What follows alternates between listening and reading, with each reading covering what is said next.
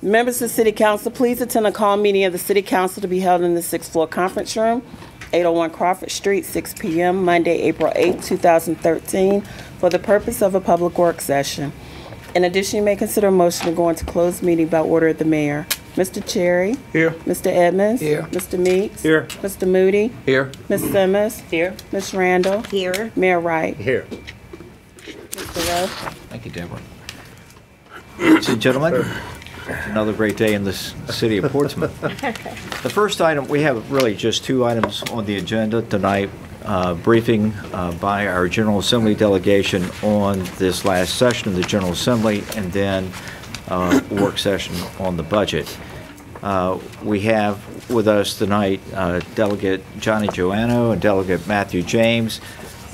Senator Lucas was coming, but at the last minute had a conflict, and she sends her regrets. Okay. And she apologized for the conflict. And so now that the General Assembly has really adjourned, in keeping with a tradition where we thank our General Assembly delegation. First, I personally thank the work that Matthew and Johnny did, and Louise, and Senator Blevins. That place is a madhouse. It's a pressure cooker, and things are ever-changing. And our delegation brought home the bacon.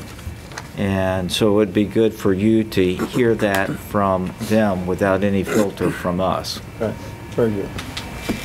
All right, thank you. Who's first? Seniority or beauty? Yeah, we'll go. They happen to be both, right? Good, John. I hadn't had a chance to read it all. You want to go ahead? Sure. It's my pleasure to be here this morning, and I'll be my usual brief self. It was really This morning. we had about 4,400 This morning. this morning. You said it's a pleasure to be here. Maybe you had too much. We're trying to catch up. I'm trying to catch up. You've all probably read. We were at the veto session. The veto session went all the way until after 1 o'clock, Johnny. So Johnny and I were sitting there. It started at 12 noon, and it went into the next day. So. We were quite tired, but we had about 4,000 bills, and about 1,500 of those actually got passed. So if you've been up there, it is it is a very quick process. And then the governor on the veto session came in, and he basically had 6 vetoes and 85 amendments to his bill. So I'll just go over some of the brief things. We were successful, however. Be here till 1. Oh no, you will not be here till 1. No, Johnny may keep you till 1, but I will be going home. Just joking. We got to have a little bit of fun with that. I had several bills. I had a pretty good workload this time. We were successful in getting a unanimous vote on the city charter bill, which you requested. We also had a voluntary economic growth sharing agreement with the Port of Virginia and the infrastructure development zone. Importantly, that's the kind of bill that I really embrace, because what it basically does, without going into the details, it allows any of the 32 cities that are in that group, they can now enter into a joint revenue agreement on a new project or an expansion without coming back to Richmond for our approval. So if you decide as a council that you have a project that they want to do revenue sharing with the city of Suffolk, for example, you don't have to come back to Richmond for approval. You can work it out with the two councils, and I think those kinds of agreements work well. And it's just another way that we can give an economic development tool to the economic development staffs of the cities, because as you all know, I'm a firm believer in most of the good decisions are made locally. And so that's one that we're going to try to get out of the way, and I think that's a good one. I also was patroned with a couple of and co-patron with a couple of bills to introduce a 120-day hearing period for any future public-private partnership act. So no city is forced in the situation that we are in, and I co-patron that with Chris Jones. I tried my best to have a lot of toll mitigation things coming up. Kenny and Mayor, and you came up and you saw me in rules defending, trying to get them to study best practices and some things. We got 2 things that are being studied. and I'm sure Sherry will contact you. The bill that we introduced on the income tax deduction for tolls is being studied by the Tax Commission. They met on Tuesday. It's now in a subcommittee. They will contact you or some members from Portsmouth to come up and actually testify. The genesis of that bill is it would allow residents at a certain income level to apply for a tax credit for the money they pay for tolls if the tolls are in place. We're trying to do whatever we can to ease that burden on certain populations. As you all know, we had a couple of meetings. I had a couple of meetings in Grove Baptist and with a lot of folks, and we're trying to do a lot of things with the state in addition to the other things that are happening. We also, they also agreed to study in a transportation committee what some of the best practices are. That's going to be an informal study. And the other economic development bill that I'll work with the economic development directors is we're trying to get more money for the enterprise zone. Right now, the enterprise zones are going to be shrunk down to 32 statewide, and there's not enough money to be effective. What we're going to do is convene some groups around the state economic development folks and interested parties and try to come up with a bill to expand the number of zones and to attach a budget amendment to that so that if we get more money, we can diversify that. We also had a bill on machinery and tool equipment for the community college, so that now a company that wants to contribute some equipment to the community college can get a state write-off. In addition, and we think that that'll get more things, and the community college worked well with us on that one. And last but not least, we worked on something I think that'll be helpful with the school divisions is we have a bullying bill. We're defining what bullying is and those types of things. That's just a snapshot of some of the things that I worked on. It was a big session. The biggest thing that we worked on was I'm sure you read about that in the paper, was a transportation bill. For the first time in 27 years, we have a transportation bill. I supported the bill, and those of you who saw the first committee it came to was Finance Committee.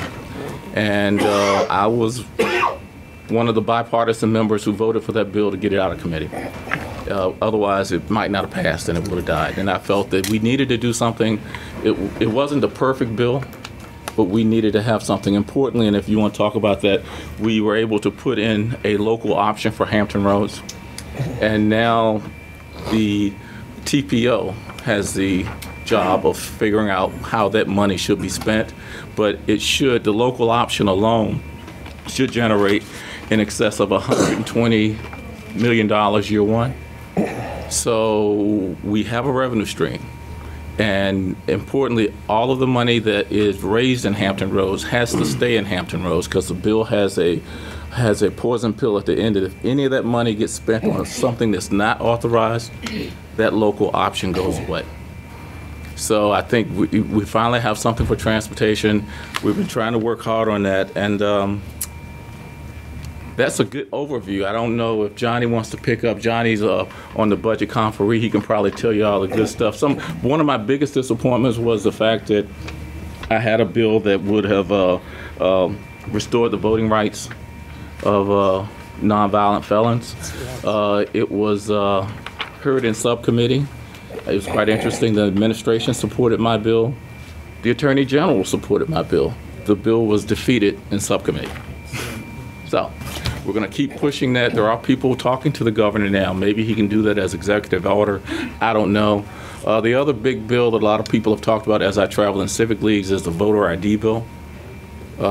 If they're going to vote in November, everybody, and I'm sure the registrar will do a great job, but the voter ID bill did pass, and they will have to show that ID. Otherwise, they will have to be doing a provisional ballot. And those are some of the things. But it was real busy. We got a lot of conversation. I want to thank the people from Portsmouth that came up to visit me. We had a lot of young people who I personally like coming up there because they get a kick out of it, and you know, especially the fact that one young man, he came down and sat at my seat, and he said, "Delegate, I don't understand. You guys get to do everything that they tell us we can't do at school. You get to eat at your desk, and you get to all this stuff, because if you go down there, we keep snacks and stuff, food." And he said, "So maybe I can go. How old do I have to be a delegate?" But it was fun. We had a good time. So if there are any questions? The Mayor? transportation bill, is it true in 5 years we're supposed to have $3.5 billion here in Hampton Roads? Is that what that equates up to? Yes, yes. Secondly, what about education? You didn't mention anything about that. How did we fare with education this time around? I think the education was fully funded. The disturbing part for me was not necessarily just the money and the funding. The state, the administration continues to want to institute certain things and taking money away from public schools. And I'm not opposed to alternatives, but if you're going, unless you fully fund public schools, why are you going to try this other things? I do think in the veto session, the Opportunity Act, which would have been more of a, in my mind, it would have given the state the ability to take over failing schools, was not passed. They wanted to put some seed money into that, and that was not passed. Now, the administration may do that from a executive order standpoint, but I think in terms of funding, you know, Johnny, this is going to scare me. I'm sounding like Johnny Joanno. Money is tight in Richmond. And I think we got as much money as we could for the schools. Certainly, I would have liked to have gotten more. But my bigger issue is the fact that I still don't think we're trying to go into several solutions before we are drilling down and fixing the problem. One of the things that I really enjoyed, and I didn't talk about that one, was we've set up several bills that will allow us to do things like STEM programs and apprenticeship construction programs and embed those in the public schools on a regional basis. But I think the budget in terms of public schools was probably as good as it's going to get right now until the economy comes. I don't want to take you too much into the economy, but the reason the economic indicators are lagging. We need about 12 more months of solid growth, and then I think you'll see some much more funding of the school divisions coming out of this budget. And depending on how it works next year, we may have some more money to give to schools. But I would tell you this, Mayor and the rest of council, that there is a sentiment among some of the legislators that they want to make sure that if there's going to be an increased money, a funding level, they want some accountability to. So that's coming down the pike. Okay. Just for a moment, Yes, sir. I must have missed something when you were talking about the enterprise zone. Yes. What is the state of that? Right now, what the enterprise zones are, I pulled the bill. What I was tasked to do by several of my cities, especially Suffolk, was right now the enterprise zones were created in 1960. And they started out being fully funded. Now you have a situation where if you go to Patrick Small, your economic development director, he can tell you that a business that locates in the enterprise zone probably, based on the state budget, is reimbursed no more than 65% of what they are eligible to get because it doesn't have the funding stream. And so what has happened over time is cities that have older zones, the zone application is good for 30 years. So after the 30 years, it's not renewed. And so the number of zones have gone down. And I think in the next 2 or 3 years, they're going to drop down to 32 zones statewide. And so other cities like Suffolk has said, instead of doing a citywide criteria for an enterprise zone, why don't you do a census tract criteria? So what I intend to do is pull together a work group of economic development folks from urban cities, rural cities, small cities, and say, let's come up with a policy or a new bill that will work, because it's one of the incentives that really work for small businesses, and attach it to a budget amendment. And if the budget amendment does not increase the funding, then you don't do the expansion. But it's a way, right now, the biggest challenge with getting in my opinion, enterprise zones bills and increased funding passed is because the constituency group is shrinking. I mean, one of the first things that I learned when I got in the General Assembly is it's great to be up there because you got one vote. The reality of it is you need 50 other people to agree with you to get anything done. And if you only got 32 people on your side, it's not going to pass, no matter how good it is. So that's our strategy to get more funding.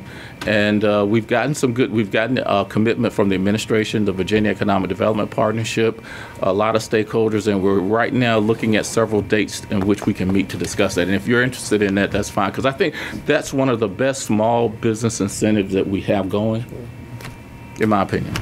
Any other questions for Delegate James? Delegate, yeah, yes, sir. The voter ID thing, I hear more and more. Is something we can do on a public television to get it out to the public about making sure they know the new law? The answer is yes. Yes, sir.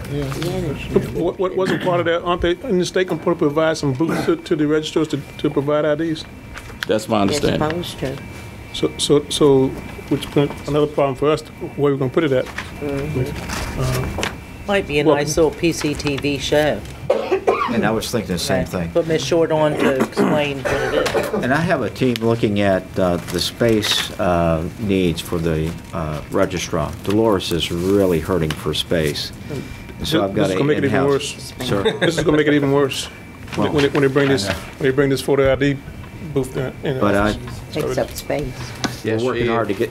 She's touched base, I think, with a few of us and really showed us what she's confronted with, and she definitely needs additional space. And we're working hard to get that. Okay, good. And to get it here in this building. Okay, very good. That'd be essential. Delegate? Just very briefly, we started off, Governor Wilder, some years back, set up a rainy day fund. And if it wasn't for that rainy day fund, we wouldn't have had enough money for the past 4 years to fund every project that we've been trying to fund. And so we got to pay some of that money back. And this year what we did was we added 50 million to the 45 million that we were putting back in there. We owe 370 million is going to be required to be put in 2014, 2016. That's how much we're short right now. But we'll be putting, at least we got 95 million in there from this year, which is 25, roughly about 25% of it. So we should be in fairly decent shape next year, at least I hope we are, so that we can get the rest of that money in there, because the rainy day fund is, we use it for schools and everything else when we don't have sufficient funds. And we take it out, you can't take out but so much. And so that's what we've been doing the last 3-4 years. And so now it's time to start trying to get it all back in there. State-supported and local employees in college facility are going to get a 3% pay raise in 2014. We had started off with a 2% raise, and then we went in for an additional 1% safety adjustment in the session after the compromise took place in the conference committee. We went to 3% from 2%. And that's basically for state employees in college facilities. When we got to the resolution in conference with regard to the budget bill, I've got a bunch of numbers and figures here, but for example, faculty, judges, and state support locals at additional 1%. So we're giving those 1%, even though judges in general district court handle local matters as well as state matters. And that was one of the issues that had come up.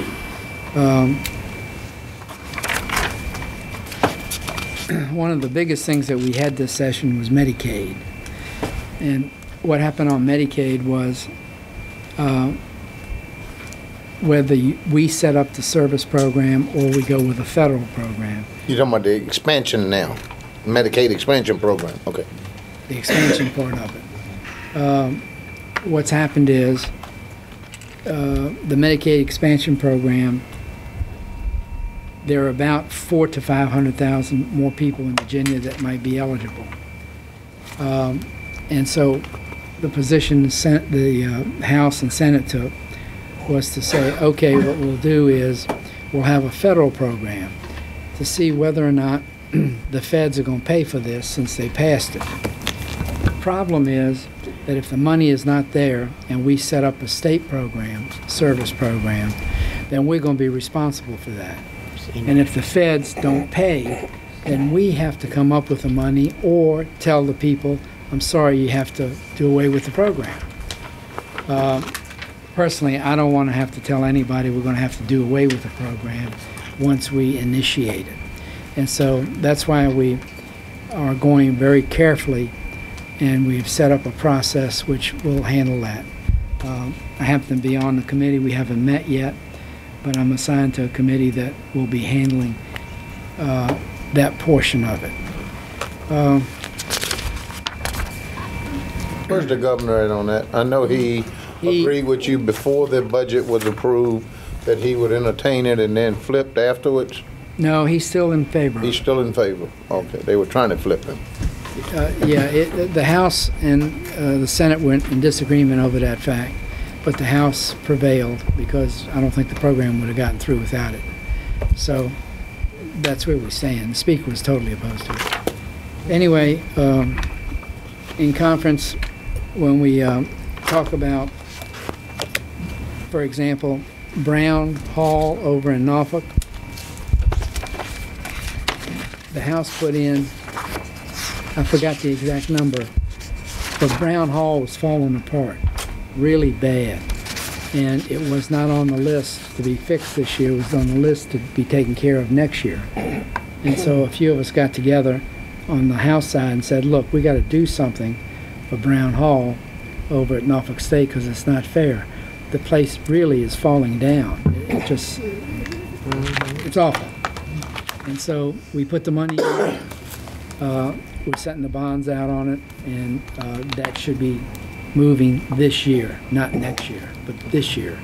Want to get it in there and get it out of the way and get it fixed up so the children over there, not children, but the people who are going over to Norfolk State will have a brand new Browns Hall. In addition to that, in the capital outlay provisions, we put in 33 projects for construction, and that's around $900 million, which includes Brown Hall. That would be all the colleges across the state that are public universities. There was an argument over public and private funding. As you know, Norfolk State and Virginia State are public institutions, and Hampton Institute is private. So I want to make it clear that the reason the funds were not given to Hampton Institute on the proton beam was because it's a private institute, and not only that, it has the 4th largest endowment in the state of Virginia. So we felt in good conscience if we're going to pour money into something, that ought to be, if it's taxpayers' money, it ought to go into public universities rather than private universities. Did you cut all the money out for Hampton for that proton beam this time? That $1 million was cut out. 500 went in. I was going to say, wasn't it $500,000 last year? Yeah, 500,000. Yes, $500,000. The governor put in the million. Last 2 years in a row, we let that go through on proton. But the reason for it was because they're a private institution rather than a public. So I just wanted to make that clear because a lot of people have asked, why didn't you vote for that? And the reason was because it's a private institution. And I'll tell you, Virginia State really needs some money, and I hope we can get on that next year and do what's necessary, because both ODU, Norfolk State, and Virginia State have been sort of stepchildren, and we're trying to bring them back. With regard to other higher education matters, we put in another $600,000 for the military program at Virginia Tech, another $275,000 for the military program at VMI, $600,000 for Virginia military survivors and dependents. That's about an $1,800 increase. I should say the stipend goes to $1,800. I think it was $1,600 prior to that. Now it's $1,800, and that's for those people that get killed overseas in action. Another $413,000 to the extension programs which are helping farmers all over the state.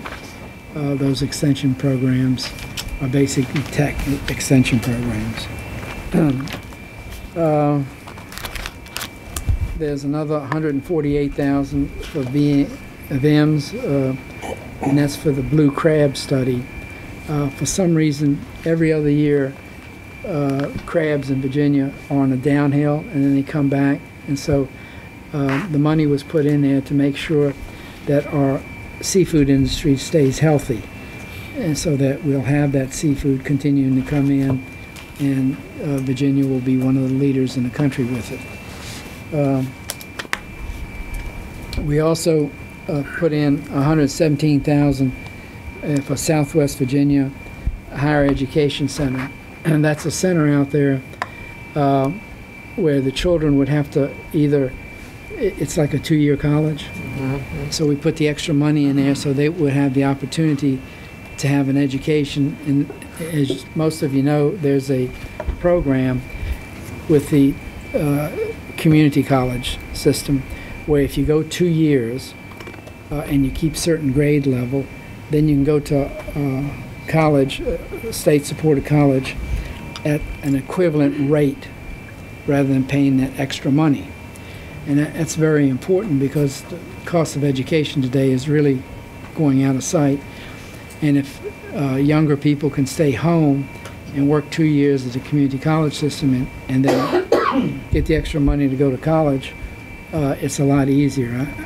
I went to college. When I went to Tech, it was $275 a quarter, and that included my uniform, everything but my shoes. And then when I went to law school at University of Richmond, it was $950 a year. Today, University of Richmond is $48,000 just to walk through the doors. I couldn't have gone to law school. There's no way in the world my parents could afford that, and it's not right. So we're trying to do what we can to try to add more money into these schools so that children will have the opportunity to go to college. It's not fair.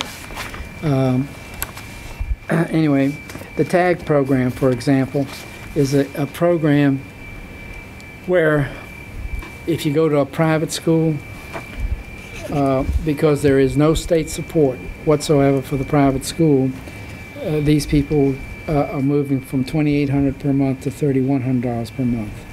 So it's called the TAG program for those people to go to a private institution. $8.6 million for in-state undergraduate financial aid.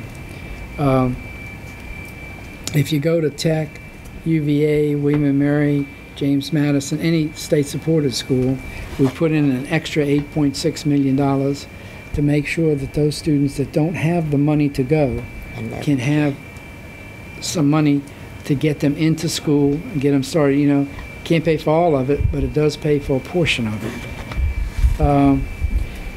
We had $5.7 million to eliminate higher education from the $13 million turnover vacancy reversion into central accounts, and that was a financial thing where we were short of money. It was $13 million out, so we put another $5 million in there to try to make up the difference in the $13 million that had gone out 2-3 years before, and we're going to try to finish off and pay it all off next year if possible. We also have $500,000 in workforce equipment to implement the businesses. So there's a grant up to $500,000 if you're going into a business that you can get from the state. There's certain restrictions to it. Don't know what exactly they are, but I do know that the money is there. You got to get the qualifications to pass it, and it'll help you get into the business. And that's what we want. We want more people getting into private enterprise if possible.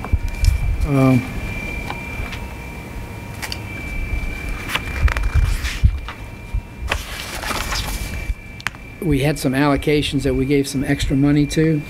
We gave Norfolk State an extra $500,000. We gave ODU $5.2 million to go into their programs. That's what we did for the local people down here to try to get them up to par with all the other institutions. You got UVA and William & Mary are getting most of the money, and Tech are getting most of the money today. So we're trying to spread that around a little bit. because ODU and Norfolk State have been left back to the back and trying to get that in for them. I can go on with a whole bunch of other programs that we have, but for the time being, we'll get off the money part of it and just talk about, there were some bills that came in that dealt with, for example, you probably saw it in the paper about driving and texting, Mr. Moody. I just thought I would mention that. What I'm doing Can't do that in the car. What I'm doing pertains to you. So anyway, it's a safety program trying to make sure people don't get hurt in automobiles. And I'm a plaintiff's lawyer, and it's bad when somebody gets run over or hurt because somebody's sitting there texting. And I voted for it. And I know there's some problems with it. There's no question about it. However, I think it's a step in the right direction to try to make it a little bit safe. There were some bills in there dealing with these airplanes that don't have Drones. I just didn't vote for any of that stuff. I just don't believe that we ought to have private citizens searched without a search warrant. You know, there are a lot of things in that field That didn't pass, did it? yeah, yes it did. Yes, it did. It did? Yeah, I voted against it though. But I just thought I'd mention it. But anyway, yes, sir. Well, the counter argument to that was a lot of what they were trying to do was restrain it, because I agree with Johnny on one side, but there's also a lot of documentation that it's been used on search and rescue missions for little kids that can't. So the question would, do you kill it? Do you not do it? Or do you try to restrict it so that it can only be used for law enforcement and rescue missions, where you don't want someone flying over a house looking down for no reason. But if you're looking for a small child, and it's, so that was the argument on the floor, and I think that was why it got You passed. think they could handle it like a search warrant and have that type of approval process? I think you may be going on the right road, Mr. Moody. I think the restrictions that some of the people put on the bill made it more palatable, so it can only be used for certain things. But you don't need a search warrant. And the problem, in my opinion, you know, I'm just old timer, but I think there's a certain line that you shouldn't cross of privacy when you allow the feds or any police agency, no offense, but I don't think anybody ought to be flying over your house, because sooner or later it's a creep when you let something get in. Next year somebody's going to add something to it, and there's going to be another thing added to it, another thing added to it, and say, well, you're already doing this. So, you know, it just creeps on. And I think that freedom is a very important part in the American Constitution. Well, you know, and I agree with that. Google Earth is certainly a step in that direction. You can look in your neighbor's backyard now via Google Earth, which I think that argument occurred before that went live. But I agree with you, the drones and, you know, it's invasion of privacy. But what I was actually Googling, speaking of electronic means and texting, was the, you know, last year, because of the suit over the tunnel, we heard a lot about the Public-Private Education Act and how everybody was incensed over it, and how we were going to prevent a similar occurrence. And how did that fare as far as a repeal? Is that dead, or is that on life support? No, nothing has happened on it, because May 1st they're supposed to have the court case. And so it's in the courts right now.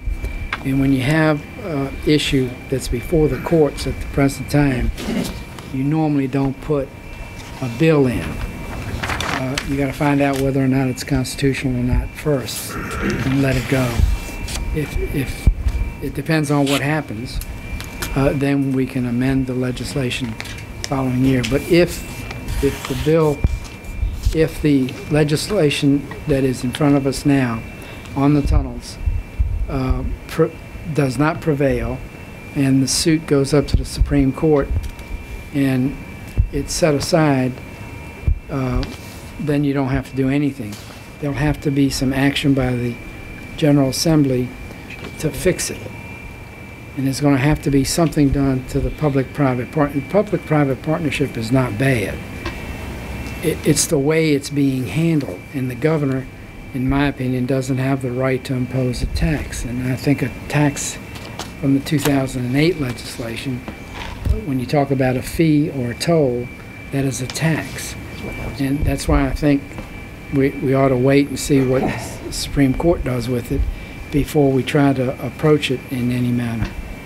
So it's still alive pending the outcome of the suit. And if it's done by the court, the private enterprise loses what money it has in it. If we do it by statute, the state's going to lose it. Okay. Yeah. Just to put a bow on the drones, I was looking up, the bill that was actually passed places a moratorium on the use of unmanned aircraft by state and local law officials, enforcement, and regulatory entities until July 1, 2015, except in defined emergency situations. So I don't think if you go home, you'll see some drones flying. Just a joke. I think, well, just about covered most of the information. My concern is when we look at the area like here in Portsmouth, we have very little leveraging. We will not be able to get in or out with having to pay a fee because we are landlocked. And even if we look in terms of the rivers and the tunnels, we're going to have to pay. It seems as if somewhere the communities, we really need to look at that because the economy in this area is not growing with leaps and bounds. So where is the money going to come in to give us the access that we have with our neighboring cities? Because when we look at those out, I'm looking at Chesapeake and the cities on that side, they can span everywhere. We cannot. We are locked in a lot. Well, so what are some of the strategies? If I could just briefly comment on it, I don't know, but I would assume that eventually the person that really gets hurt is Norfolk and Virginia Beach. Yes. Because if those tolls are allowed Long term, long term. Right. Short term, we're going to take a beating. We're going to get it. Long term, They will. they will, because, and they're not looking at it that way. And I don't know why, but I'm just saying to you, Face it. we're fighting for them too, as well as for us. But, because, you know, we're divided by this river, and if these tolls are allowed to go on, then you'll have them coming from Hampton over. You'll have them coming from Chesapeake on the planning on tolls over there.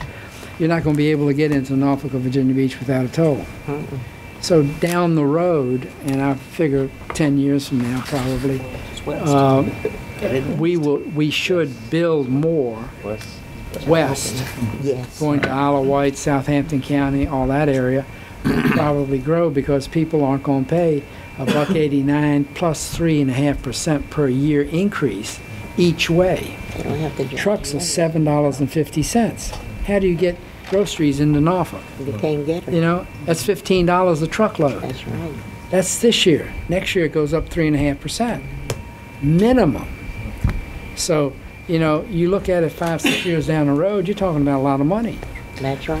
And Every box. Yes, sir. Ms. Randall, I think that you remember a couple of years ago when this first came up. I remember. You know, I think that what I would think putting on my economic development head is that, you know, if in the event the lawsuit does not work, even if it does, I think we need to, as a city, start to map out a strategic plan that shows how we will react to this transportation challenge. Because to me, just an observation, the growth is going to be west. That's right. And so we need to redeploy our economic assets and see how can we take advantage of that. How can we, if we have to go into revenue sharing with Northern Suffolk, we have things on the table, start to look at where can we grow.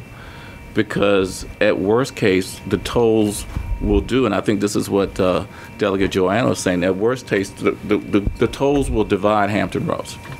People will avoid the tolls. You can look at, if you look at the traffic counts that are occurring once a toll is in place and before, you have about a 25 to 30% drop off in traffic. So there's not going to be a problem with going through the downtown tunnel. It's just going to be fewer cars. And that's going to have a financial impact, but people will move. And people are going to move. So I think in addition to the economic development strategy, connect with the business folks, try to turn it into a sustainable competitive advantage. And the last piece I think we should try to do as a city is to say, quickly get a hold of HRT and say, for those folks who have to commute, what alternatives can they do? Can they do some fast bus routes where people can get on a bus and get to downtown Norfolk? But once they get to downtown Norfolk, where else are they going to go? HRT in the current, if you read the contract, the 120-something pages of it, HRT has a dedicated revenue stream, right? $2 million. What are they going to do for the citizens of Portsmouth to make their commute easier? And I think that's a valid question that they should answer. Increase the trips from every half hour to 15 But we should be able to look at routes. We should be able to say, what are your route? Can they do for example, can they do a dedicated route for people who go to Norfolk State, no dimension? That's right. Yeah. Do a loop. Those types of things should be on the table. And even, and because I think the biggest challenge that I see us having going forward is whoever plans out the transportation has to get away from this idea of our transportation challenge is moving cars. We need to embrace the urban model in terms of it's moving people. Yep. That's what it's got to be about. And maybe we look at increased trolleys or tolls, or not toll, the ferry. Ferries, whatever. I mean, we need to start to figure out how we're going to get people, because the biggest challenge that I think long-term Virginia Beach and Norfolk are going to have is that for the longest time, the hidden secret is a lot of Portsmouth people work over there. In those cities. That's right. And if they got to pay a toll, they're going to start looking for jobs in other places. So. Yep, that's definitely a mindset. Okay, thank y'all very much. Thank you. Appreciate it. Absolutely. Thank you. Appreciate everything you've done. Thank you. And I thank them too. Absolutely. Yep. Yes. Hey, good luck to y'all. Thank you. You got a tough job. All of you. No, Johnny, we know how to make that joyful call. We know how to call you. That's so sweet. Yes. Okay. Yes.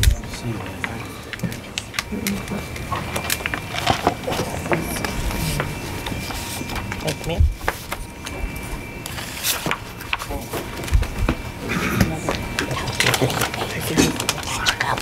Thanks, Matthew. Thank you.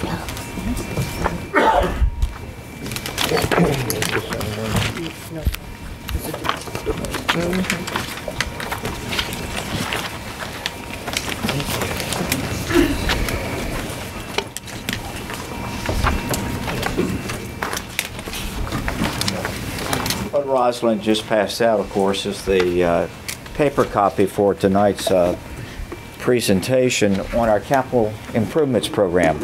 Last week, we had an overview of the budget in total with a good focus on the general fund.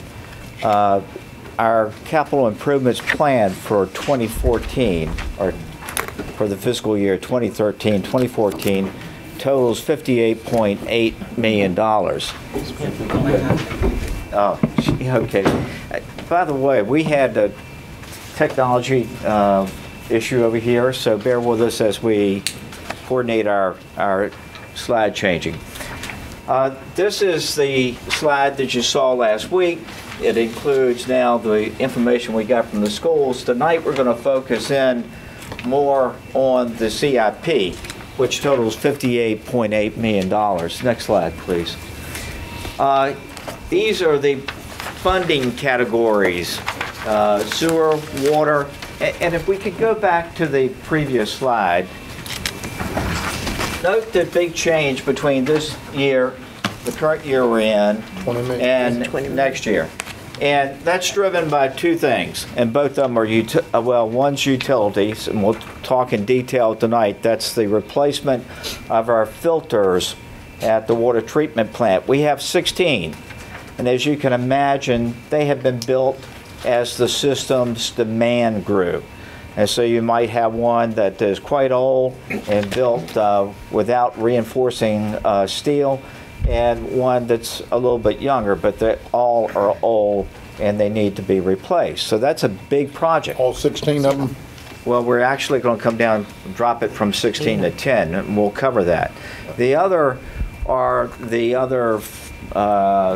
reason why we have this big increase is the regulatory stuff we have to do with stormwater management, as all the communities that are in the Chesapeake Bay drainage area have got to comply with the Clean Water Act. So, if we could go to the next slide, that takes that $58 million and puts it into sewer and water, drainage and street employment improvements, economic development, parks rec, municipal facilities, and you can read the categories. Next slide. Let's look at sewer, and I'm going to ask Brian to come forward. Sewer of that 58 million is 11.1, almost 11.2, and the funding, and this is a format that we're going to show you. We're going to show you the funding source for that particular section. As you can see, this particular component of your CIP is made up of bonds plus cash funding. Remember, I explained last week that we're cash funding to the tune of almost $4.5 million capital projects with this budget. But this cash is coming out of the utility fund. Brian? So that's not part of the 4.5 million? Well, it's coming from the utility fund, and we'll cover that. That's a good question. Like Mr. Rose said, our sewer piece is a little over $11 million. Deborah, could you do the next slide? We basically have three main categories. In the utilities CIP, what you'll tend to see is we have more categorical projects from a system improvement perspective rather than specific, it's for this street or this location, because we have so many projects of varying size and scope. But basically, we divide it into three areas. We have our miscellaneous citywide improvements. These could be anything from minor projects like rehabilitating pump stations, lining, or replacing sections of sewer lines that are failing and things of that nature. Our biggest expense on the sewer side is this next one, which is our sanitary sewer overflow elimination program, which of course that's the consent order. Most of you that have been on council for a while know we've been under a consent order for the last several years, as have all of the localities within Hampton Roads, including the Hampton Roads Sanitation District. And this is to eliminate overflows when it rains. Basically, we have an old system, as you know, and whenever it rains with leaky pipes, we have a lot of that infiltration of the rainwater, and at times when you have a tremendous amount of rain, when we have the hurricanes and storms and so forth, you will have overflows, as do all the localities, as does HRSD. And so we're under a consent order to correct that. Where we are in that process, we've gone through lots of evaluation, we've done smoke testing, we've done CCTV of all the lines, and we're in the process of developing our rehabilitation plan. This is going to be a 20 to 30 year process, and so we're going to be, this 6.9 is just the start, and it'll be of that order of magnitude. Upwards of 8 to 10 million a year is what the estimate is of what we're going to envision with sewer improvements. And so this is to get us started with that first piece of the puzzle on the consent order compliance. How long has the consent order been in place, Ron? It's been in place, it's before I got here, I want to say since about 04, 05, but I need to look that up. I'm not exactly certain. But it's been in place for several years. And like I said, it's all the localities are having to comply. Now, if you recall, one piece of this, if you recall about almost not quite a year ago, we came to council, all the councils in the region approved a resolution to do a study through the PDC about looking at what's the possibility of regionalizing the sewer systems, consolidating. Is there any benefit to doing that? And that was driven in part by the consent order process to see if it was more economical to deal with the consent order on that basis, and also from an operation standpoint. Because if you think about it, our sewer is sort of halfway a regional system. The collection piece is done individually by localities, but all the treatment is done regionally by HRSD. So the thought is, what if we just regionalized everything? So that's in a study phase. You'll be hearing more about that in a few months when that's complete. And the resolution that you passed and all the localities passed is not binding. It just says, hey, we'll let's take a look at it, see what the results say, and then once we get those results back, then all the councils and boards in the region will be deliberating that. So this could possibly change depending on the outcome of that study, but right now we have to continue moving forward. Explain the sewer overflow. You got a reservoir, what rains, it spews over into lakes. What are we trying to mitigate here when you say the overflow? Any overflow from a manhole, for example, let's say that we have a rain event that overcomes our storm sewer system, and it may be interconnection too. And so when that water starts bubbling out of the manhole, okay, that's backing up though. I was thinking overflow. You're talking both. That's an overflow. Okay, all right. Oh, okay. It overflows the system and goes into the. Yeah, it's a discharge. We got to report that. If we don't report that, right, you get fined. We get fined. That's right. I got you. All right, thank you. And it's not unique to Port. It's not just. Yeah, I understand. Right. Yeah. The third piece is category of our cave-in repair. This is when we have a collapsed line. We have, again, when I was here just a few weeks ago talking about the downtown project, 100-year-old system or more. A lot of these pipes, especially the terracotta pipes, you'll have a collapse, and usually where you see that, you'll see a depression in the street, a pothole, will develop, and so we've got to go in and repair that section. Usually, cut that section out, and then we will try and line it from manhole to manhole if we can. So depending on the extent of that, depends on how much of a repair needs to be made. But that's that component on the sewer system. So those are the three main categories on the sewer side. So if we go to the next one, on the water side, it's a little bit more. About $23 million proposed for FY14. Most of that is bonds, but as you can see, there is that cash portion. And so utilities has historically been able to cash fund a portion of our CIP, but of course our projects tend to be a lot more expensive, unfortunately, so we can't cash fund the whole thing, but we are able to cash fund portions of it. So and so what we're using is almost 2.8. Yeah, 2.8. I was doing the math real quick. He's faster than me. On utility fund cash. So we got 4.5 in the general fund for general fund capital projects, and 2.8 on the utility fund for cash funded projects on the utility CIP. Okay, the next one. Okay, so we have on the water side, we have a lot more going on here in the near future. Just a little bit of a background. Our water treatment facility is actually located in the city of Suffolk.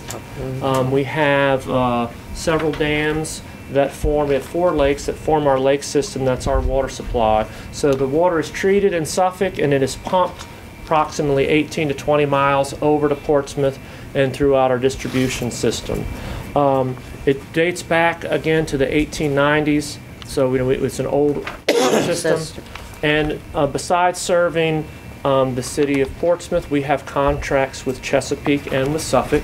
We sell them bulk water, so those are also customers of ours, and they're about a third of our annual average daily production is sold to Chesapeake and Suffolk. Why don't we take a moment here and put the light on and let Brian show you the system, and this may help frame up your questions too. Okay.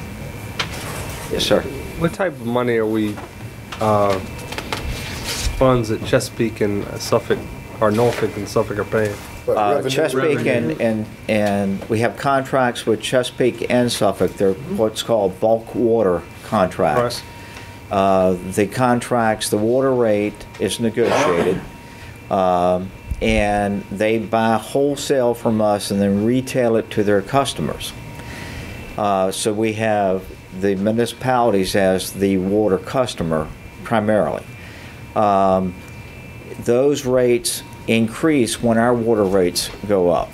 And we thought it would be useful to show you the system. This is downtown Suffolk, and that's at the far end is Portsmouth. Right. This is going through the swamp, and this is going out towards 17. And it will be good for you. All those dams that Brian talked about are on the west side of the water treatment plant. And so to put this in context, why don't you show how we get the water from there to here? Sure. So the treatment plant again is in downtown Suffolk. It's across the street from Lipton Tea, if you know where the Lipton plant is. Yeah. Here are our lakes. This is Cahoon up here. It feeds into Lake Mead. Then you have Kilby on the other side, and then Spates Run up here, sort of like a horseshoe shape as our four lakes system. And so once it leaves the treatment plant, it's going one of two places. It's going through our low pressure system, which is actually 3 mains in parallel that come and then basically go through downtown Suffolk and then eventually run generally along the US 58 corridor through the Dismal Swamp and then all the way to our Frederick Boulevard pump station. So the tanks that you see right up next to the interstate on Frederick Boulevard, that's where it's going, and then it's repumped into our distribution system, basically serving all of the downtown, what we refer to as the downtown area. Then the other piece is a high pressure system. Suffolk actually takes its water from us right at the plant out of that system. And then the rest of it goes along Wilroy Road, Nansemond Parkway. It's 2 separate lines. They eventually converge into a single line, and it comes all the way up into Churchland to the tank there on Cedar Road. And they actually go across country. If you're familiar with just south of Drivers, a subdivision in the swamp called Wonderland Forest, it goes right through there. So as it goes to make its way to Route 337, Portsmouth Boulevard, and 17, it's actually going across country. So Suffolk takes its water at the plant. Chesapeake actually takes in several places. We have several metered locations. The 2 main points are here in Bowers Hill, actually where they have their treatment facility. They take some there. But the bulk of it that serves their western branch is over here on Gum Road behind the Chesapeake Square Mall. So it's where they take it. How old did you say this piping is? The low pressure mains the oldest dates to the late 1800s. Sections of it, yeah. Is there life expectancy on? It's past its life expectancy. So are we ahead of the game and trying to make sure that we don't wait? That is a great question. Very good question. We have that's one of our projects. Very good question. So. Mr. Danny's The contracts with Suffolk and Norfolk, are they long-term contracts? Yeah, Can they buy outside of us? Chesapeake and Suffolk. Yeah. Chesapeake's contract currently runs through 2026, and Suffolk runs through 2040. So they are, at this point, I would say a medium-length term because they were originally done in the 90s. But they're large consumers. But right, and there was called take or pay contracts, meaning they're guaranteed and required to take a certain amount quantity-wise. Whether or not they take it, they pay us the value of that quantity. So it's metered consumption, and then we do a reconciliation at the end on a calendar year basis. So every January, we reconcile their consumption from the previous calendar year, and then we balance bill them. Should they not actually consume what they're contractually required, we balance bill them for the difference. And let's talk about our demand. Why don't you tell in round numbers what our demand is, and then Chesapeake and Suffolk? Yeah, our average demand, our average production last year was about 17.5 million gallons per day on average. Of that 17.5, 6.5 goes to Suffolk and to Chesapeake. 2.5 to Suffolk, 4 to Chesapeake. So roughly a third of our daily production is sold to Suffolk and to Chesapeake.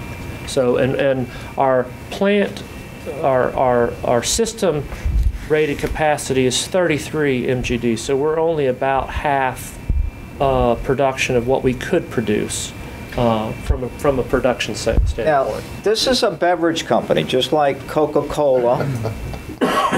We produce a beverage to drink.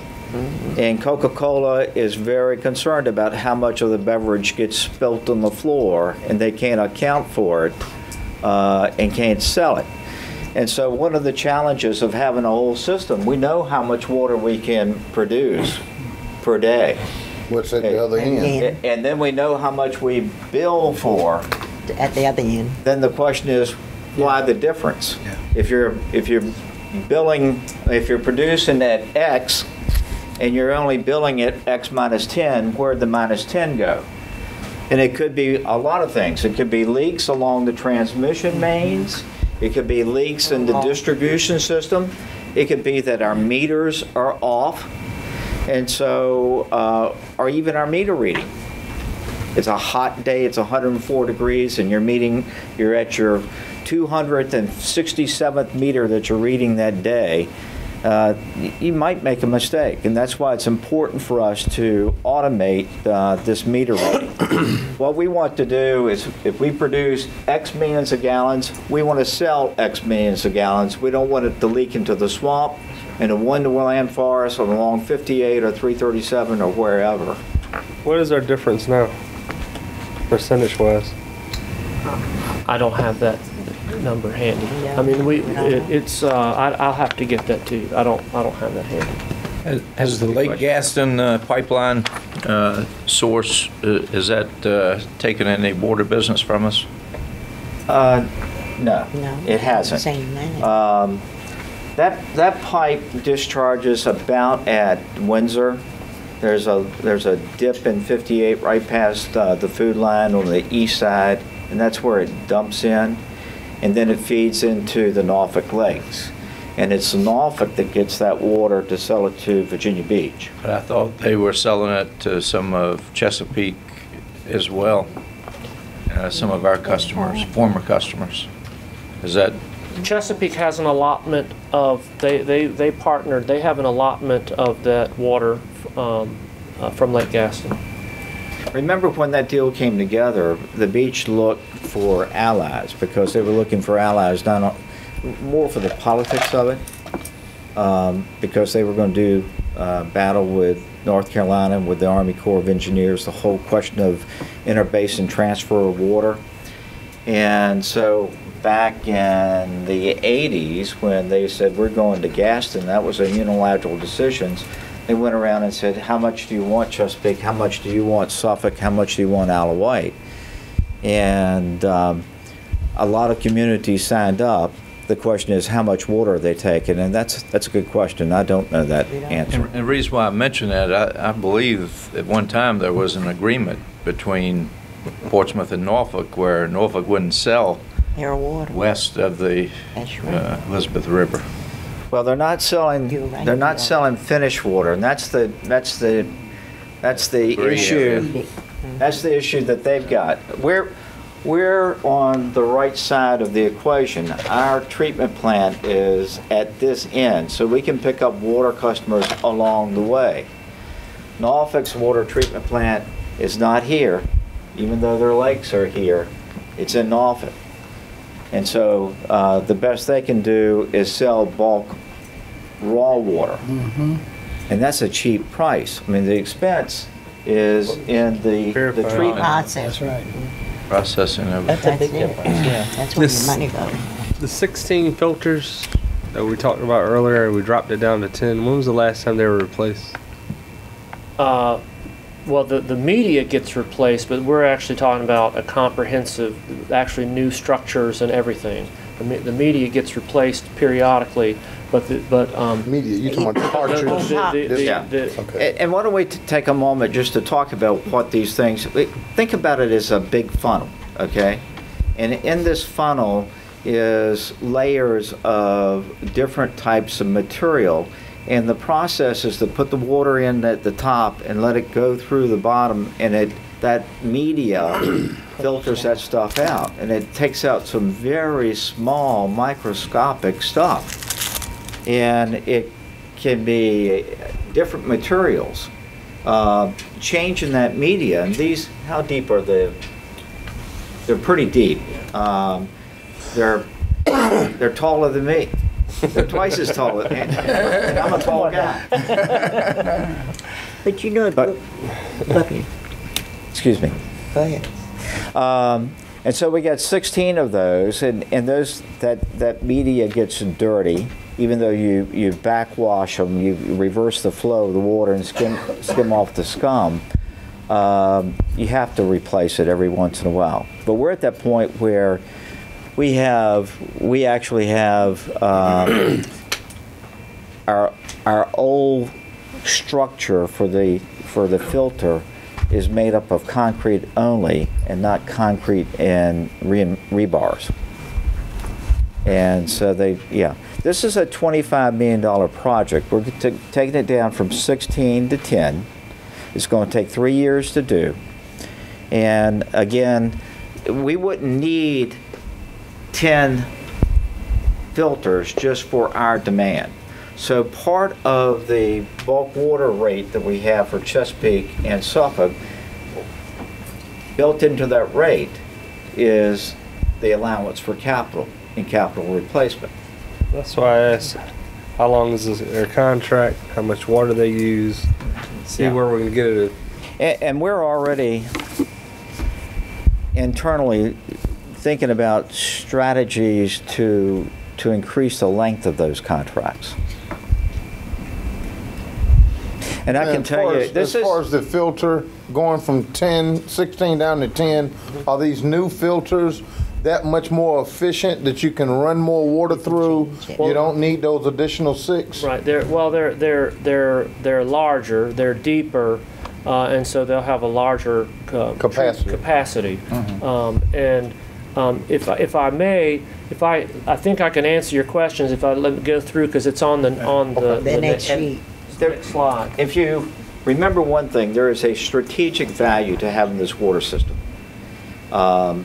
We're a region of the haves and the have-nots. We talked about the fact that Chesapeake and Suffolk have the land. Well, we got water. And Suffolk's going to have a very difficult time getting water out 460.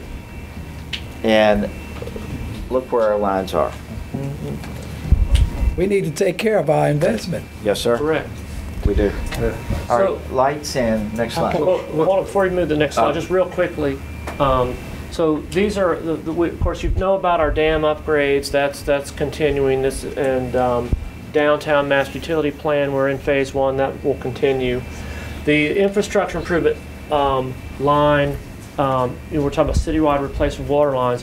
What this line does is, for example, when Public Works, like say for the project they're doing in Brighton right now, those neighborhood projects. Well, while they're doing those neighborhood projects, doing curb and gutter and things, drainage and things like that, we go ahead and replace our infrastructure at the same time. So we only disturb the neighborhood one time. So it's projects like that that come out of this line. And let me also dwell on this for a second.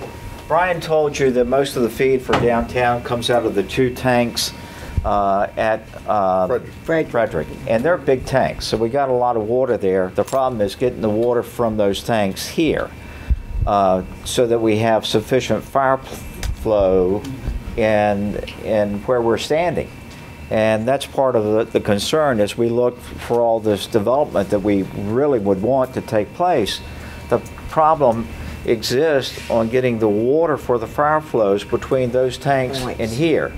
So as this project is going in, it's not just replacing an old line, it's replacing that old line with a larger line. Okay. But John, along with that, one of the things that we've learned through the projects that the students did in the water line, tracing that all the way through, they were able to give some valuable information doing their science technology research that enhanced the way we were filtering water through. So we had some young people that showed some of the way. I'm a young lady, so I can remember when they did, some of the things, and it did make a difference. My son came through that process. So here's where we're talking about the filter replacement project. Like we mentioned earlier, it's a 33 MGD plant. We have 16 filters. They were built in 3 stages. The oldest filters, filters 1 through 4, are our largest filters, but they date to the 1940s. And that's about a third of our production is just in those 4 filters. And that's where we're having problems with the age, leaking, deterioration. There's been some settlement. And then the other filters came online in the 60s, and then the last set was the early 80s. So it's been sort of done in phases. So it's not as efficient as it could be because you have different control systems, different pumps, those kind of things in order to make that work. I have really argued with Brian that being born like those filters in the 1940s is not that old. And you're really tall. And I'm really tall. Those filters, seriously, are about 2 stories high. I mean, you have to go down. They're big guys. So we're going to replace those 16 with 10 deep bed filters. Of course, so that'll have the latest technology. They'll be much more efficient. They'll have better backwashing capability.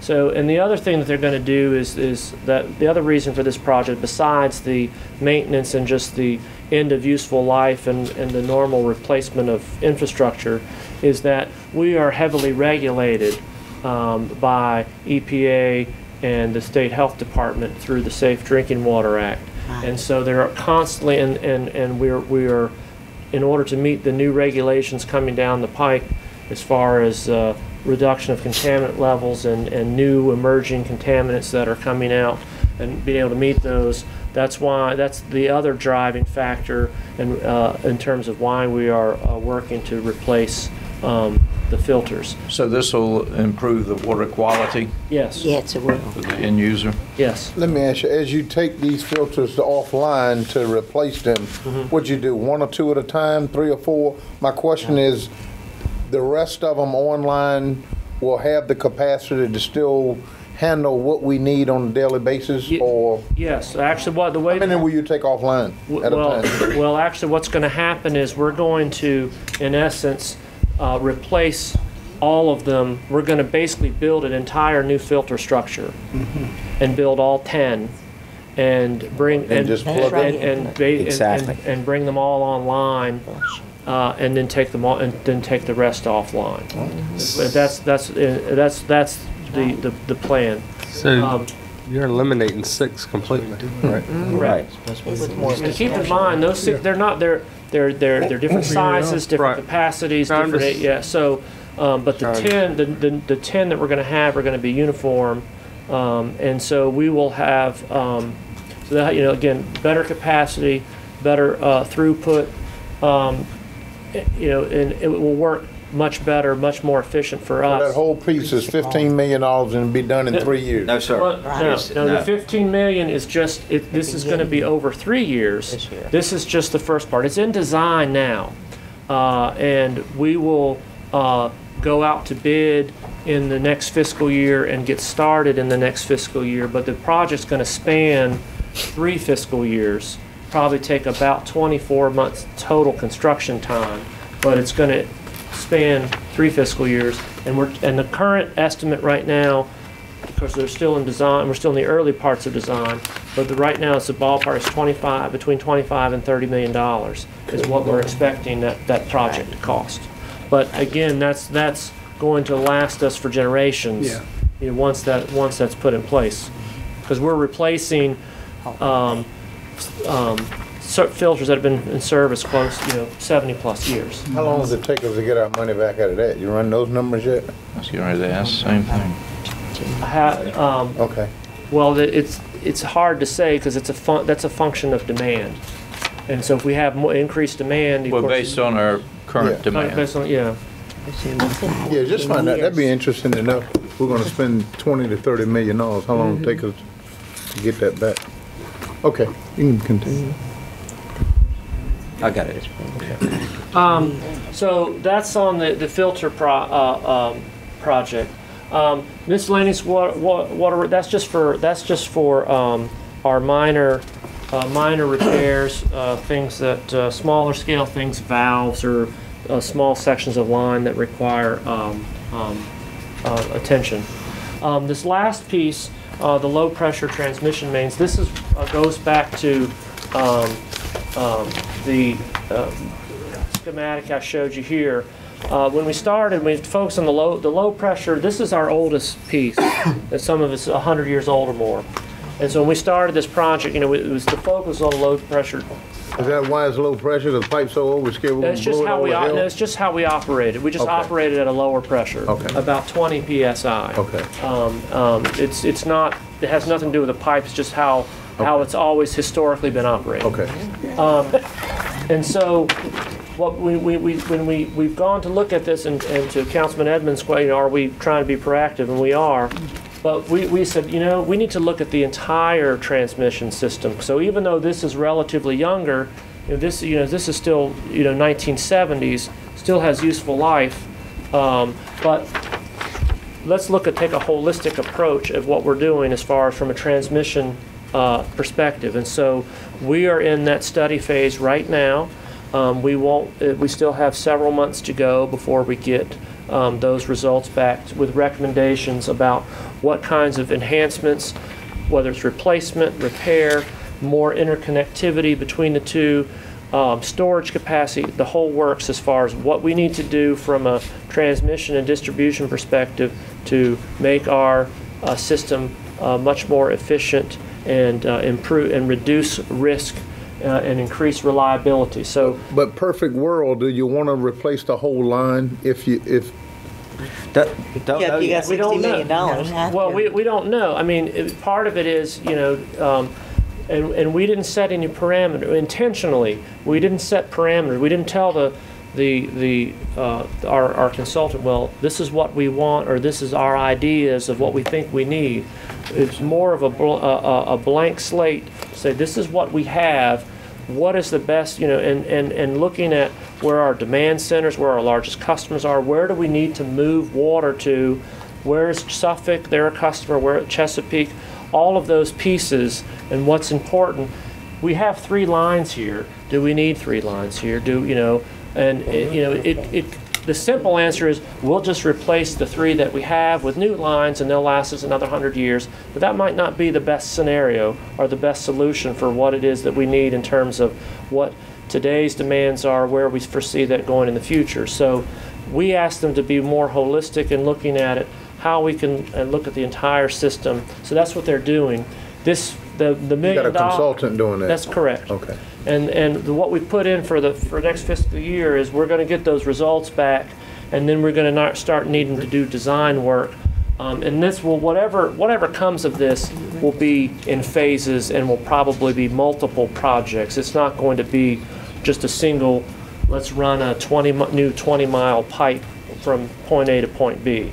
And so that's, but this is one that you'll continue to see in future CIPs as far as additional funding going towards that, depending on what the outcome is of our evaluation and where we need to go. So John, with all of this, looking at what you just presented here, there's no need to increase our rates to be able to capture some of this cost? Not this year. Not this year, okay. And Chesapeake doesn't own any water? They do. They do. They have a water treatment plant on the Northwest River that's plagued by desalinization problems. They built a new filtration plant on 58. On 58, actually between our plant and Portsmouth, right by the airport. Yeah. On 58, on the right-hand side, going west. Yet they still buy water from us and from Correct. all. Yes. Correct. And then Suffolk has two plants. They have a conventional filtration plant and a desalinization plant. All right, let's go on. Next slide. Drainage and street improvements. James, as you can see, total 5.6, and this is all funded this way. Please.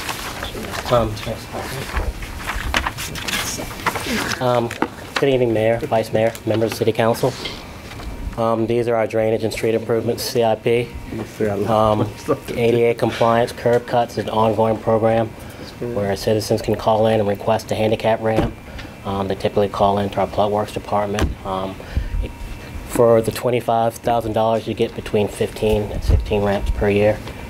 The bridge repairs is a continuation. Every year we inspect our bridges, determine if there are any repairs needed. Typically they're concrete repairs to the decking, pier caps, pier columns, guardrails, things of that nature. That's all right. Where are we on the Churchland Bridge? On the Churchland Bridge? Yeah. That's in an upcoming slide, so if you Okay. just sit tight for a little bit. Next year. Okay. I go across that frequently. I need to know.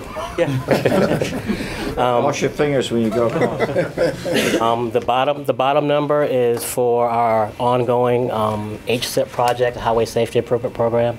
We have currently a contract to do 10 intersections. That's scheduled to be completed by the end of the year. That's federal money, so it's totally reimbursable. This amount here is to cover potential contingencies, so if we have to pay it out, we'll get it back.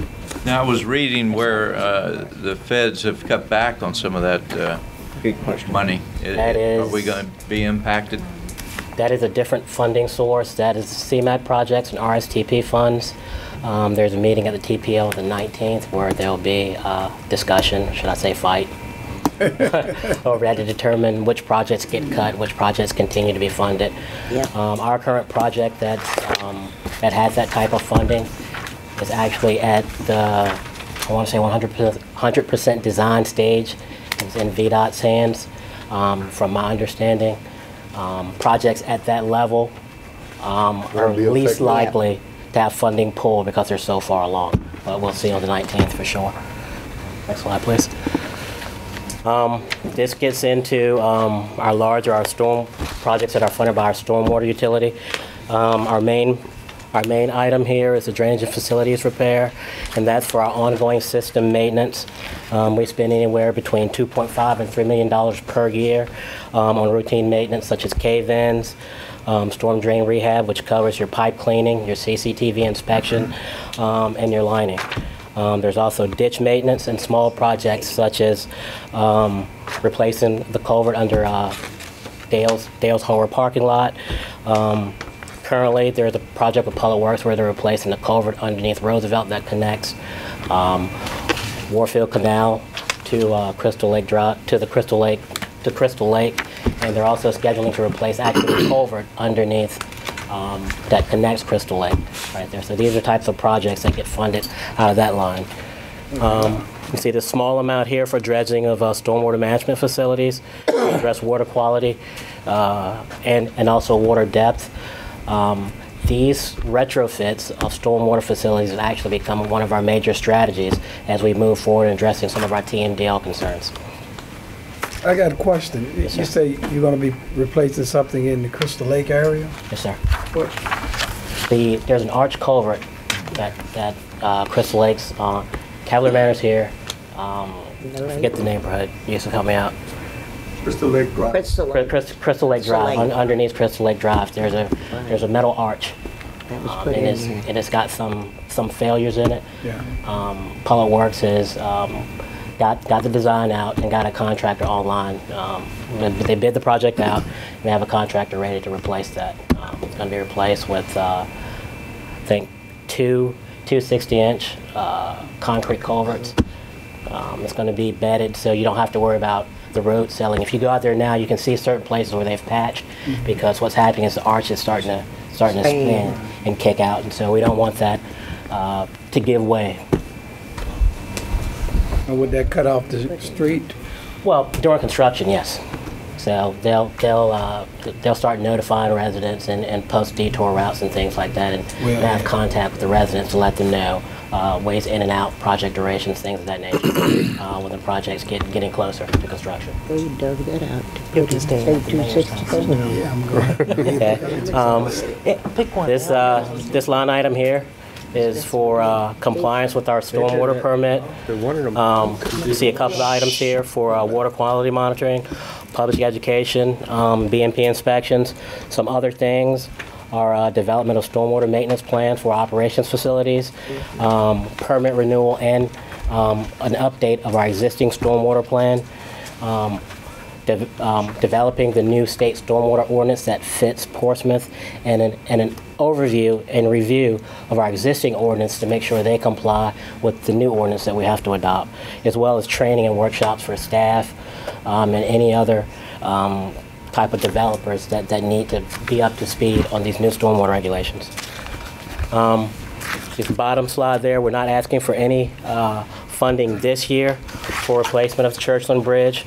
That's a $29.5 million project. We have revenue sharing for the design. The preliminary design is complete. Majority of the environmental is complete. We're actually have a revenue application in to the state that we should hear back hopefully this month for the right-of-way portion of that project. So how much money do you think we're anticipating from this sharing? Well, we received $1.25 million for design. We're asking for another $1 million for right-of-way. And then as we move forward and get closer to construction, we're positioning ourselves so we can ask for money from both the state and the feds for construction dollars. So at this time, I'm unsure, but we are positioning ourselves to be able to request that funding. This becomes a candidate for that extra money that's going to come out of the new transportation legislation.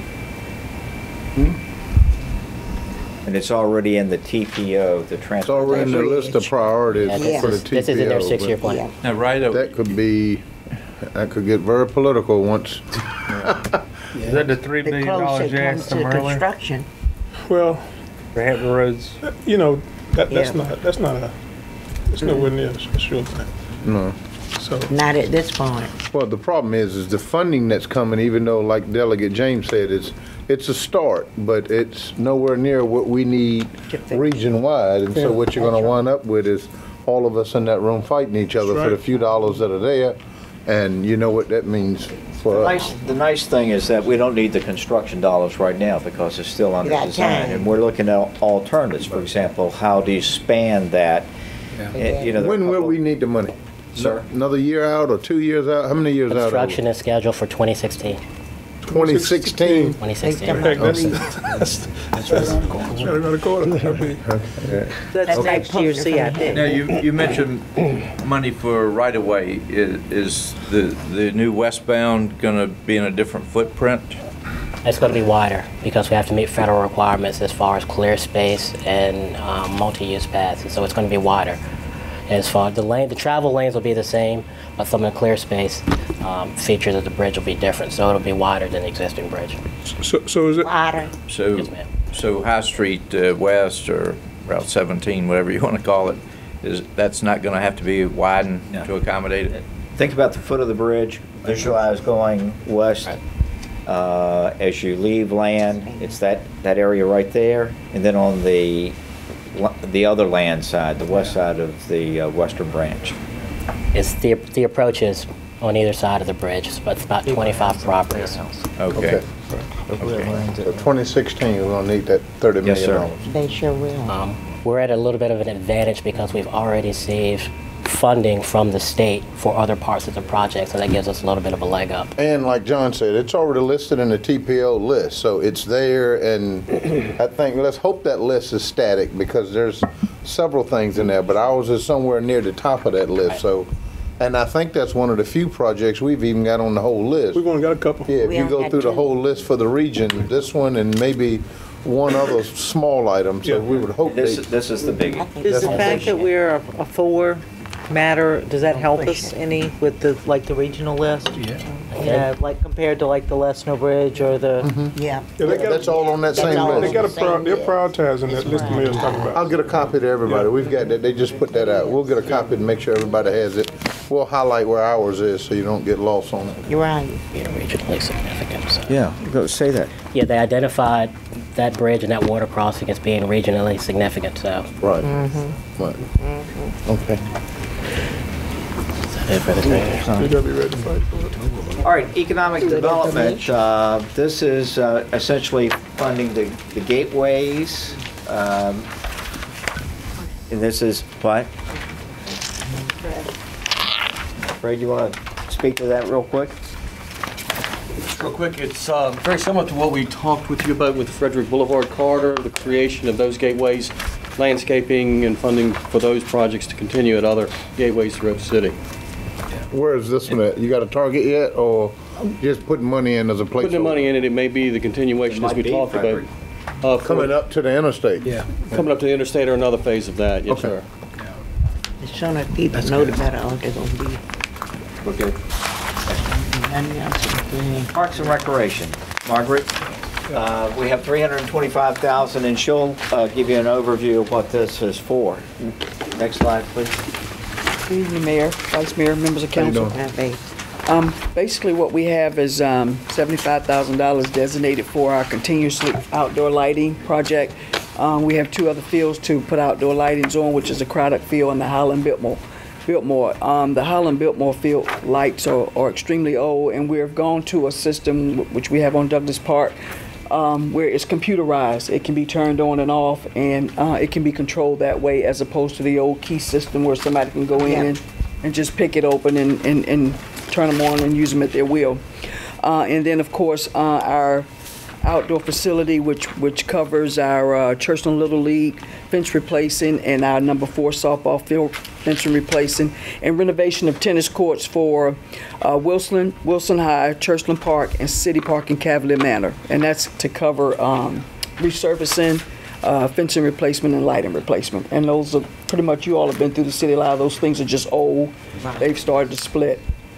That seems awful cheap, Margaret, because when we got the price for just the Cavalier Manor one was almost $100,000 to refinish those tennis courts, fix that fence that's broken down, and look, I think somebody ran a truck in the side of it or something. They did. But it was almost $100,000 just to do that one park. And you mentioned how many Cavalier Manor? A lot of these are Wilson? just in phases, yes. It's Wilson, Churchland, and Cavalier Manor, and City Park. City Park. Yes.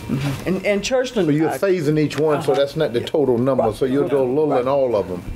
And City, right now, the most used ones are the ones at the Wilson and the Churchland fields. Yeah. Okay. And then, I'm sorry. I don't want to get ahead of you, but is there any way in view where we can look at some recreation facility in areas where we need them pretty bad, such as the Truxton area and the Churchland area? Yes, sir. In fact, we've got an ongoing study of that internally. That's a conversation that we started back in December. Well, we had a study, we paid for a study last year. We did. Well, we're not studying it with a consultant. We're looking No, at just, yeah. the information that we got from In-house, that. yes, in-house, And looking at, what's available. And honestly, we've got schools that, and David's sitting here, and he may, this might light a rocket, but every school's in a neighborhood. And your elementary schools have gymnasiums. And this is a perfect use to marry up a neighborhood recreational need with a facility that is there. I think that study, if I remember correctly, said the major deficiency was in the Churchland area. Yes, Of you're correct. recreation. But to answer your question, yes, we're working. Can we, John, can you reissue that Yes, sir. study? I think we have some new members that probably haven't seen that study. Yeah, what that study didn't do was put a price tag beside the items. It listed, like Bill said, church and The demand. and fixing up some of the existing facilities, but didn't get us any prices on it. So It's not a timeline either. Yeah, but the biggest thing it also didn't do, and we asked the question, did you go and take a needs assessment from each community where kids are and whether or not we had adequate facilities? And the answer was no. So they did an assessment on what we had, not what we need. Your question is more related to what we need. Yeah. And that's what we're doing internally. That's Yes, what sir. we're doing, okay. Exactly. Because there's a difference It in is. what we need and the people you're serving versus what we have and what we need to And that's repair. exactly what we're doing. Right, okay. Okay. Yeah. And Oh, and I'm sorry, and the final thing, which is a one-time project, is the Paradise Creek maintenance, and to get that park ready. It has different phases, and we're looking at that being one of our premier parks. When, by the time we're done, we'll have canoe and kayak launching and some outdoor programming. So it's a one-time thing to purchase some supplies to be able to operate that. Supplies or equipment? Equipment, yes. not supplies. I'm sorry, equipment. thank you, equipment. All right, next slide. Dennis? Good evening, Mayor, Vice Mayor, members of council. The municipal facilities is broken down. There's going to be a lot of players in this piece. We've got several different projects, and I think municipal facilities may just be a catch-all for some of those projects. But it's funded in three separate ways. First is general obligation bonds at $14 million. The Harbor Center ticket sales of $50,000. Now, the Harbor Center ticket sales is $1 that's added for each ticket that's sold over the $15 value, and that goes into a pot. And the reason it's in the capital budget is so that it can carry over. If we have a larger project that we want to do, we can take $25,000 from this year and carry it over. If it was in the operating budget, that wouldn't be possible. So that's an estimate. The $50,000 is an estimate on the number of tickets we've sold historically. The general fund cash is $2.56 million, and that was what you've already seen in Mr. Rowe's presentation. Next slide, and I'm going to ask James to speak to this first bullet. Okay, that top dollar figure is just under $1 million that we need to bring the total funds needed for the new BHS building up to the engineering estimate, which is $8.5 million. It's currently under design. We've been working with the BHS staff and our consultant HBA along that process. Those funds will include the demolition of the existing Sears garage, the new building, and all its everything that comes with that, the furniture, the security, technology, and all that. So this million completes what the total ask of what we need of what, $8.5 million? $8.5. It's the engineering estimate. Excuse me. What happened? It reminds me there was an RFP that went out on that for design, and I know there was some heartburn from some of the players, responders. Where does that stand? Does that have to go back out? No, sir. We're currently under design. We're under design. Okay. Yeah. No, that was out for construction. He pulled that. Yeah, this was the construction. It was This portion. was a design build, it sounds like. That I'll check into that, but I wasn't aware of that. Yeah, this design is ongoing, and we're This planning is to a bid this tradition- out. Sorry. No, go ahead. And we're planning to bid this out in the June, July timeframe. Planning on a 9-month construction, so to have this facility ready next summer for Bill Park's folks to move in. This is a traditional project where you design it, and then you bid it, and you build it, and it's on a fast track as far as I'm concerned. We've gone too long. Yes. With that being that shabby facility. There's no other way to describe it. Yes. And so the goal is to get this built on a fast track.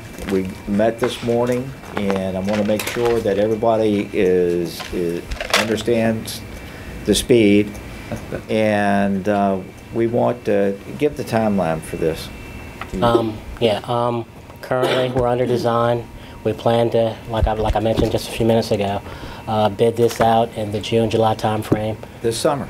You know, I'm confused about the funding because this money, this fund, the money to pay for this was kind of put into a fund and I don't know if forgotten is the proper word, but it was overlooked. I'm not sure overlooked is the word I would use. What word would you use? Neglected. Okay. What happened was the city issued GO bonds. And with GO bonds, there are federal guidelines, not guidelines, but regulations. You've got to be under construction within 2 years.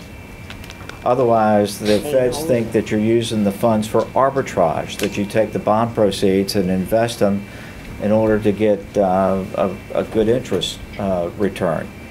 And so the city had some explaining to do.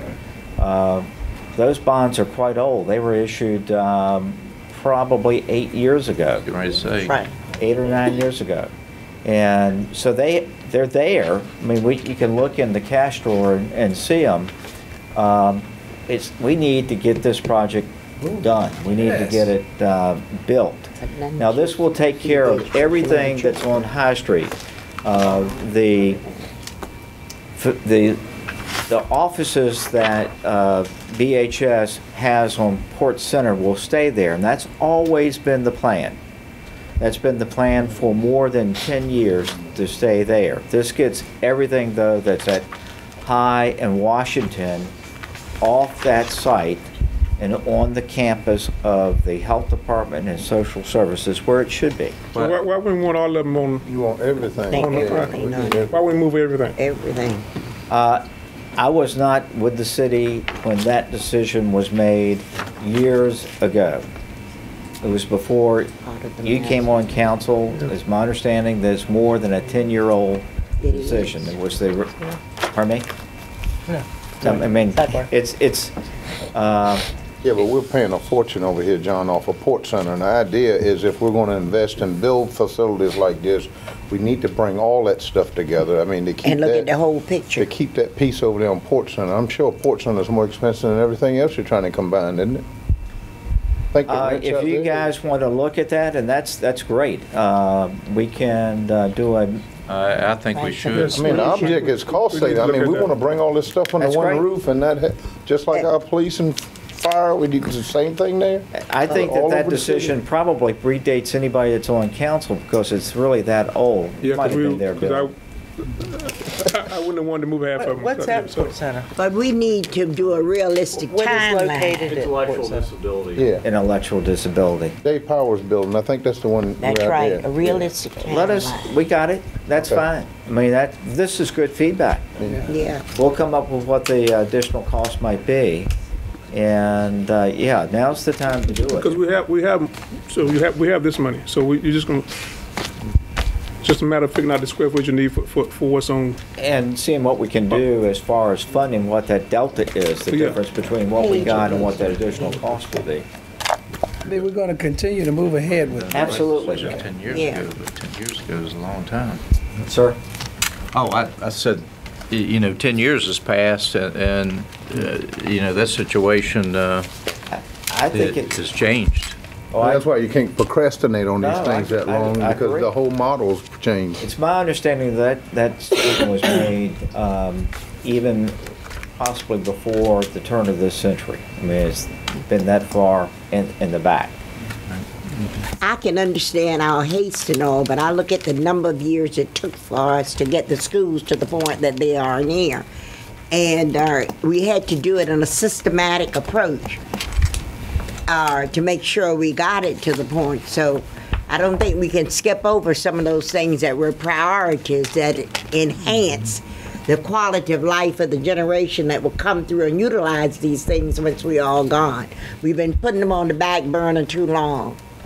And I think it's time we put a realistic timeline and live up to what the timeline is that we say we're going to do before putting something else in front of them.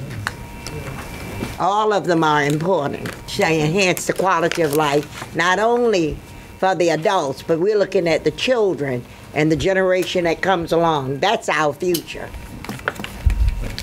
Good. Thank you. Next item is the $50,000 for the Harbor Center Pavilion. That's the Intelligence Pavilion at Harbor Center. And it's important that we continually upgrade things. This year we're purchasing all new lawn chairs because when people come there, it's the face of Portsmouth. They may be their first trip, and we want to make sure that when they leave there, they say, this is a place that I want to come back to. The $85,000 in the hazmat program is used for abatement of lead, asbestos, and mold in city facilities, and that's put in every year because there's always, during construction projects, we uncover something that may not be listed in our asbestos management plan. We have to remove it, we have to deal with it. At the conclusion of the year, that money's put together and we're able to do larger projects. Okay. The $225,000 for renovations to various buildings is maintenance to buildings that we need to take care of. There's a list that we have that we pull from the top each year, and we do those. That was part of a facility study. We're still working off of that, and this, as part of our initiative for this operating budget, was to upgrade that facility study to go back and look at those things and make sure that we have them in the right priority. But just for example, some of the things that are on the list this year that are going to be much more than the $225,000 is, if you go down the interstate and you look off to the right at the operations center, you'll see the Public Works building. It looks terrible there. That's one of the projects. We've took over the post office in Craddock, and the fire department is now using that. The inside of that building is atrocious and needs some work so that they can help them fulfill their mission. There are several other items that are vying for funding. The women's restroom at the waste management building, that's a huge one. We have more females in the waste management industry now, and we don't have a bathroom facility and a dressing facility for them, and that's a top priority for the upcoming year. Yes, sir. Dennis, the old post office, you said Public Works is utilizing that? Fire department. Did I say Public Works? No, you said fire. You said fire. He said fire. Okay. Yeah. I was thinking since they're a next door neighbor there. What are they using it for? I'm going to have to defer that to Mike Stockton, who's as a logistics center.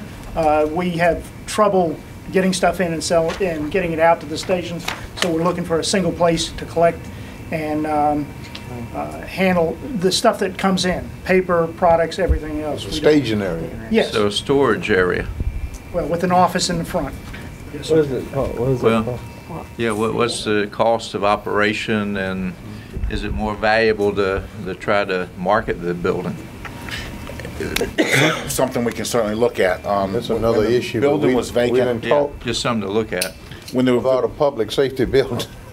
And we desperately need one because that ain't the only disaster he just described. That's right. They're all over this city and every little hellhole out here, and we need to find some way to consolidate. But we end up with these piecemeal solutions, and we got these annex buildings all over. With a 5-year lease, somebody over here with a 4-year lease. Yep. We're doing a comprehensive look at these things. I think I sent you an email about a building that we're leasing. It makes no sense for us to the library. Yeah, yes, that's right. Yeah, we got it. That's right. Okay. All right. Yeah, this is just a small amount of money for. Yeah, this is mainly for concrete repairs to the decking, waterfront pile repairs, just continuing ongoing through inspection, visual assessments of the seawall.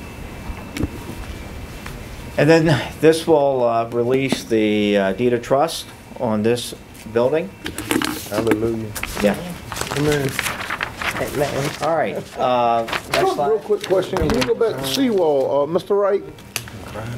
Is there any future plans of putting any kind of facilities, utilities, services at them docks for ships coming in the future? I know when we had our Seawall Festival, and then we had OpSale, there were some issues with the services we could provide.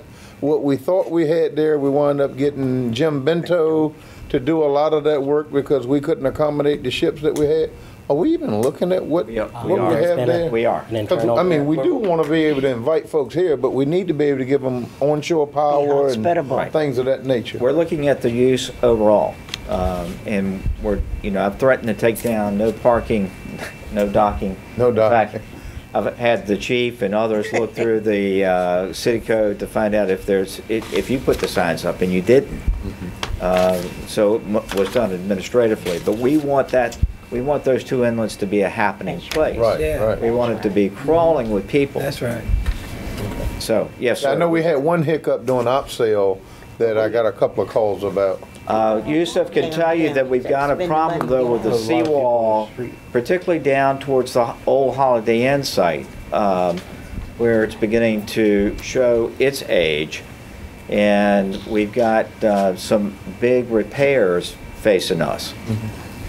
And the interesting thing is that when they put that sheep piling down, they put riprap at the toe on the outboard side. Yeah. Should be on the end. Should be on the inside. That's good evening, Mr. Mayor, Vice Mayor, City Council. What we have down there with that seawall is when it was built, the tow started giving out on them, and it started going into the river. So what they did is they brought in barges of riprap, and they dumped them at the toe of that. Where, at the very end where the Holiday Inn site used to be, or along the whole boardwalk? Right in front of the, at the corner where the north inlet is, from the corner down north. To the Holiday Inn. To the Holiday Inn. So from that Harbor Towers building down, that whole piece there, okay. Yeah. So, and that created a problem. We didn't know that they did that when we started looking at replacing that section. What they, the Army Corps gave a permit to the localities to go out 2 feet in front of the existing structure to be able to build a new seawall. And when we tried to go out the 2 feet, we ended up finding the riprap, so we cannot drive any new sheet piles in there. So now we're looking at, we're researching what we can and cannot do to find a new design down there. And all right, that's down the road. Yeah. That sounds like a lot of money. Oh, boy. It is a lot of money. And stay tuned tomorrow night, because we'll tell you about another water problem. Oh my goodness. And it's a lot of riprap. They dumped 2 barges full. Can we sell it to the new tunnel? How about, John, beyond the seawall, while we're in that area, the lighting down that way? It's a lot of lights that are out. Can we address that? Yes, sir. Some of this. We are addressing that, and James and I were just talking earlier tonight about purchasing some additional lights out of some funding that he currently has for the seawall.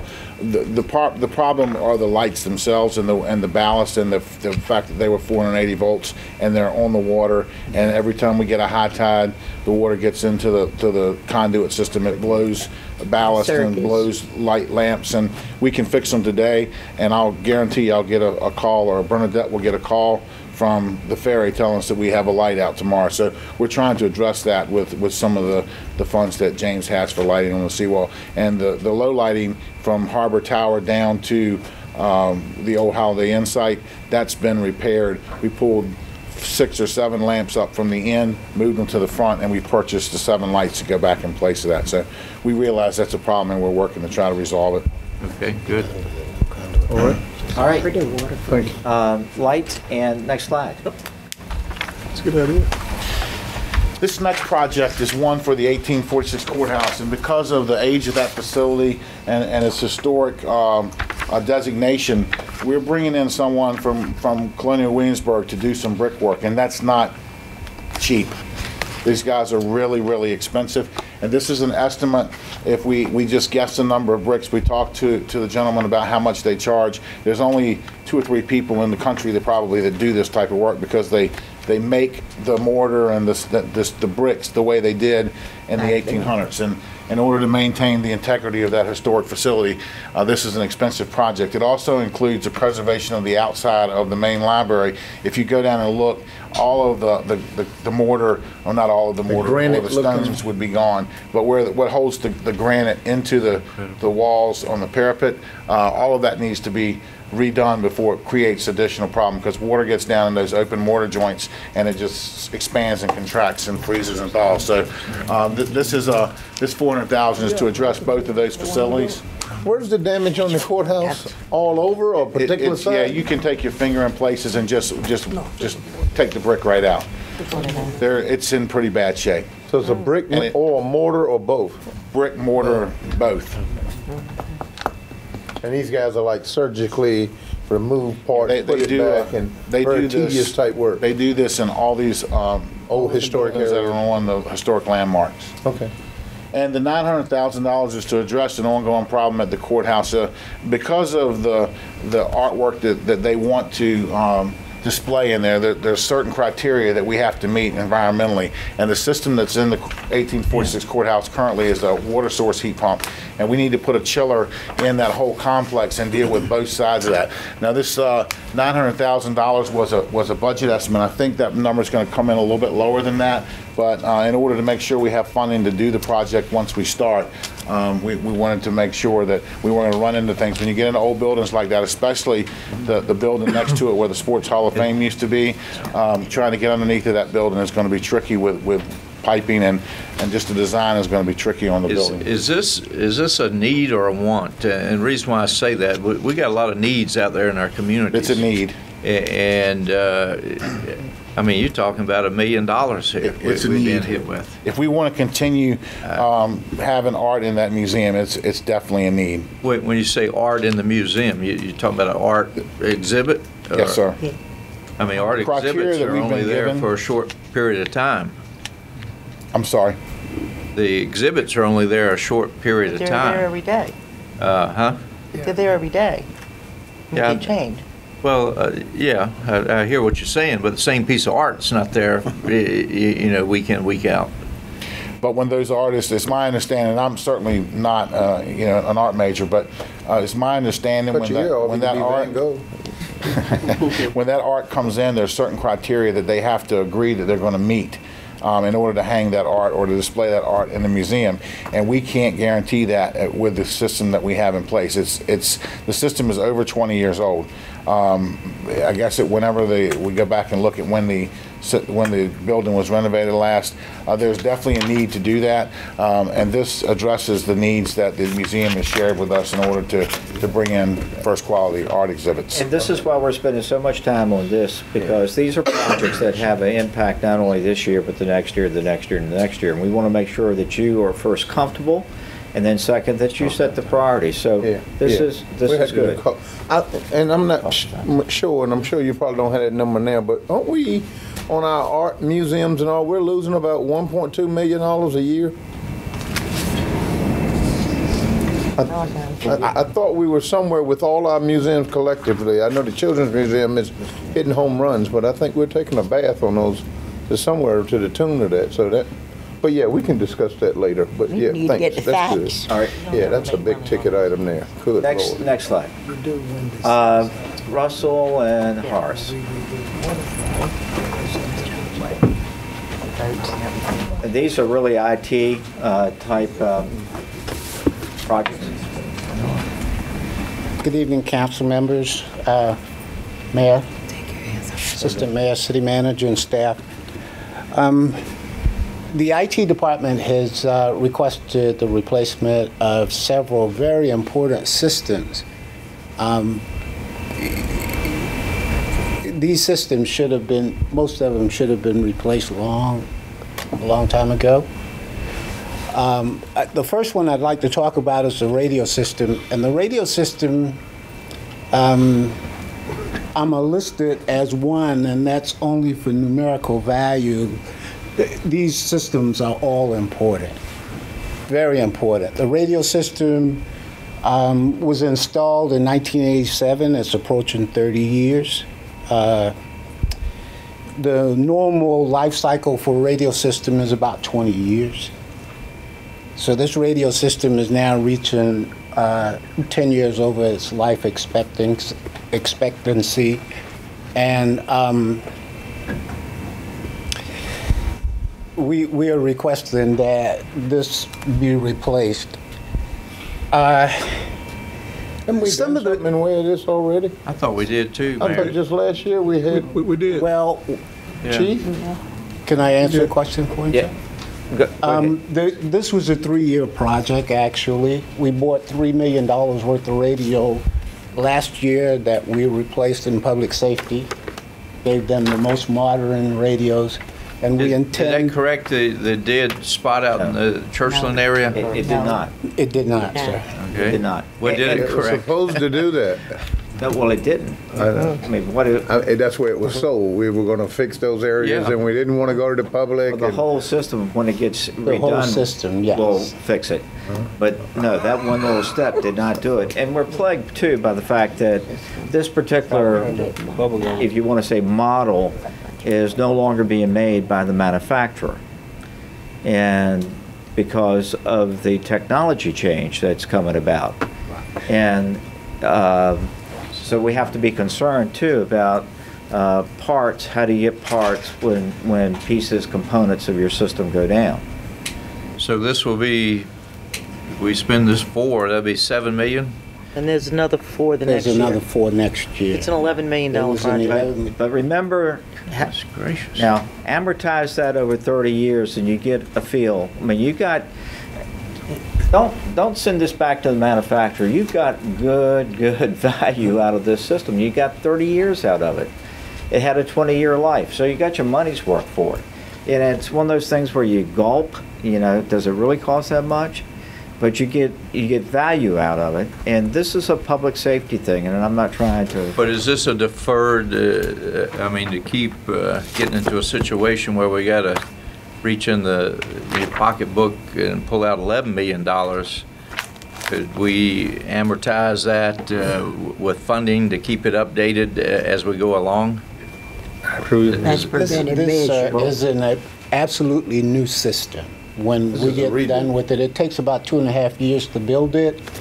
When we get done with it, it'll be a totally new system. It'll be digital, where we operate analog today. We'll be operating in a digital environment. All of our neighbors, Norfolk have replaced theirs. Hampton has replaced theirs. Virginia Beach has replaced theirs. Suffolk is in the process of replacing theirs. And one of the things here is compatibility. System compatibility among our neighbors. We have to stay compatible for interoperability to be able to operate them with them on a day-to-day basis. Understand. Okay. The manufacturer actually stopped making parts for this system, our system, in 2011. There are still parts available, and they will repair the system as long as there's parts available. But we can't rely on that for many more years. But being able to communicate with our sister cities that would be very important for the police department, especially for people across the borders. That's essential. Yes. And eliminating all dead spots, that's very essential. Well, that's another issue. Will that do it? We had $3 million and we were told that would eliminate the dead spots. The answer to that is. Are we certain? No. We're designing the system to be citywide coverage and to have the appropriate redundancies and to move what's in the basement next door out to the Hampton Roads Regional Jail, so that when you think about the worst weather event that we could have, we can still be running. Yeah. We can still be communicating, not only with ourselves, but in a situation like that, we got the state to communicate with, we got the feds to communicate with, we got our neighbors. I understand, but will the officer in Churchland be able to Yes, communicate? Yes, sir. Yes, sir. Okay. Yeah. That was one of the issues that I was going address was the fact that that system will enhance the coverage in Churchland, and we will get rid of that problem forever. Terrific. We've got the computer-aided dispatching. That's the CAD system. That is the system that the dispatchers actually enter the data as they receive calls from the public. They reference that data as they dispatch the police officers on the street. That's a very important system. That system has been in existence since 1994. It's approaching 20 years. That system, the vendor we bought the system from, for the most part, no longer supports the system. I don't say they don't support it, but there's nothing that we can see coming down the road that would lead us to believe that in the future they will be able to support the system. So we would like to move to a new system, and the police department and the fire department have looked at these systems and endorsed these systems, and we would like to get them approved and move on to these new systems. The crime analysis system, right now, today, we've got a very old crime analysis system. I don't really know how long. Maybe Chief can give us some insight on that, but that system has been around for a long time. It doesn't integrate with the current CAD system. The new crime analysis system will go out to the new CAD system because they're made by the same people and draw down data. They could draw out maps of high criminal areas and things like that. They could pull that data right out of the CAD system. So with the CAD system, the new CAD system and the crime analysis system, it would bring a whole lot of information together. All right. Thank you. Next slide. Russell is going to talk about some of the other initiatives. Good evening, Mayor, Vice Mayor, members of council. The system that we're looking at now, the case management, is it's actually called the Virginia Commonwealth Attorneys Information System, or VCAS. It's a automatic case management system used by the Commonwealth Attorney. It is pretty antiquated. It was a system developed by the state over 15 years ago. The state has reduced funding for the CAS over the last several years, and the system is now supported by a single programmer out of Virginia Beach on an outdated IBM Lotus Note server. Future plans and enhancements have been dropped on all Commonwealth attorneys have been advised to seek and replace their CAS system, and the targeted date for dropping all support is sometime in the year 2013. The Commonwealth Attorney Office has requested that the IT department plan and support the implementation of a new management system. This proposed budget recommendation is to implement this prosecutor software that will log and track activities from the start to final disposition. The system will interface with the police department's criminal record system to share case-related information. The system will support digital storage of images, audio files, other documents, and finally associated anything that was the case, where now they're putting them in records and having to pull it out of a drawer somewhere. So the state told them to get a new system, but no money. But not to give them any money. This is unfunded, you know, we're not going to do it anymore here. It's the state office, the state, when we get a new system, the state doesn't send any money. They're going to send the cities the money. That's all we're going to pay for. Let's go to this. Okay, yeah. Okay, all right. You know, one quick question on some of these communication improvements, and I guess even with the Commonwealth Attorney, that's a communication improvement. Are there any grants available to offset some of these expenditures? From the state. And not just the state, but some of the equipment that we're going to be buying for public safety. Have we explored? We'll double check. Okay. Yeah, forfeiture type money. Okay, now the next application, this is a... Go ahead. I'm sorry. The next application, we're looking at replacing the city treasurer and the commissioner of revenue are requesting the replacement of our taxation and billing systems with a single integrated revenue and collection system. This new integrated system will replace 13 plus standalone systems that include software applications such as business license, personal property assessment, real estate billing, trustee tax, Virginia income tax processing, dog license, cashiering, and delinquent tax collections. These systems currently generate around $150 million in revenue. The consideration of these tax and billing systems into a single revenue collection system will reduce the need to support and maintain separate applications, software databases. Our current tax and billing system communicate with each other on a limited basis, some that were designed over 20 years ago. The tax and billing applications that we have seen in the presentations will bring all of these tax and billing applications under one roof. The goal is to create a central customer information system. This customer information system will allow for our frontline employees to see a total profile of our customers and the receivables due to the city and enhance the service to our customers in a more timely fashion. It will allow the enhancement of current and delinquent collections. The delinquent collections become more efficient when we're doing wage liens, SOD stops, judgments can be done all at the same time for one delinquent account. Currently, we have to execute distress collections on each application. A payment web portal will interface with these systems to allow for the convenient payment of options. A business website will be provided for business license renewals, trustee tax submissions, business personal property submissions and payments. These new online systems will provide and improve options for our customers and businesses to report and renew licenses without having to visit City Hall. All right, cut the light on for a second, if I may.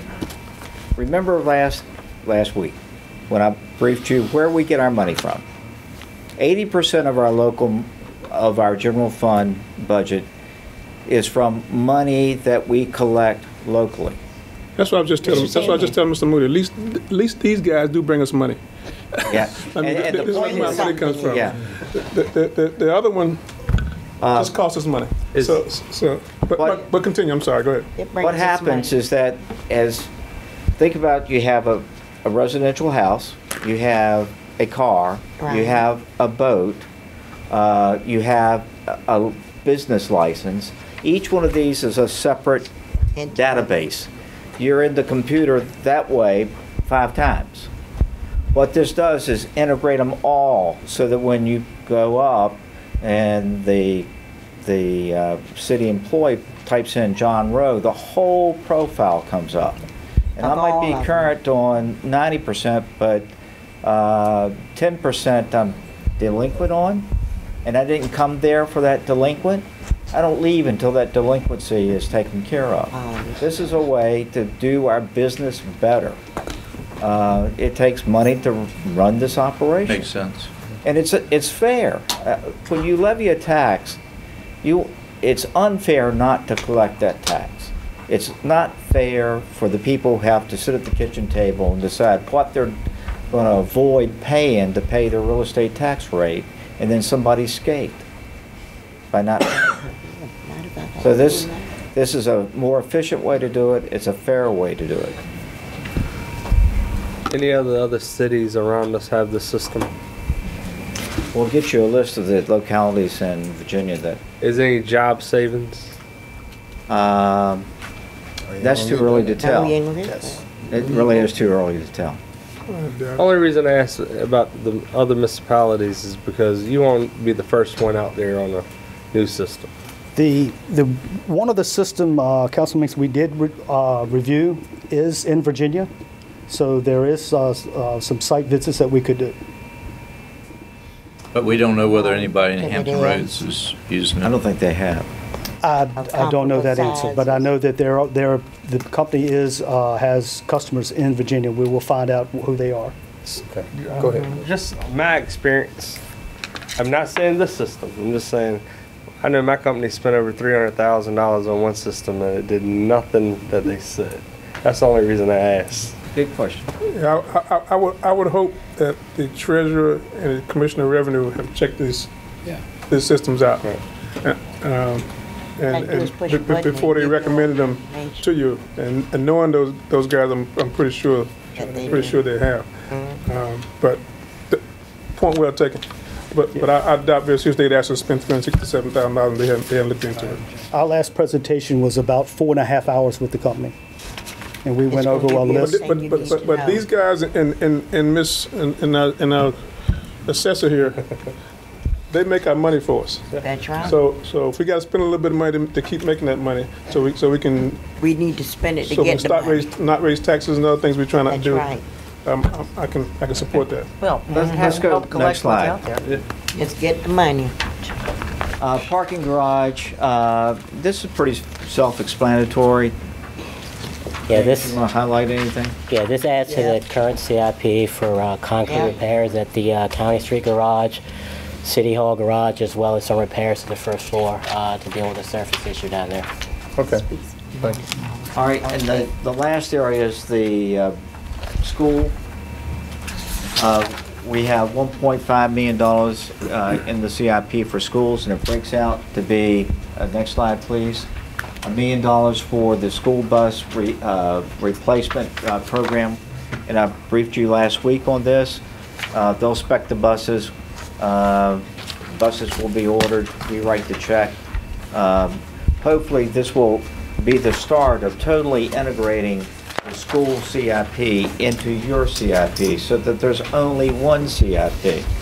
And the other is the debt service payment for next year's payment on the Simonsdale.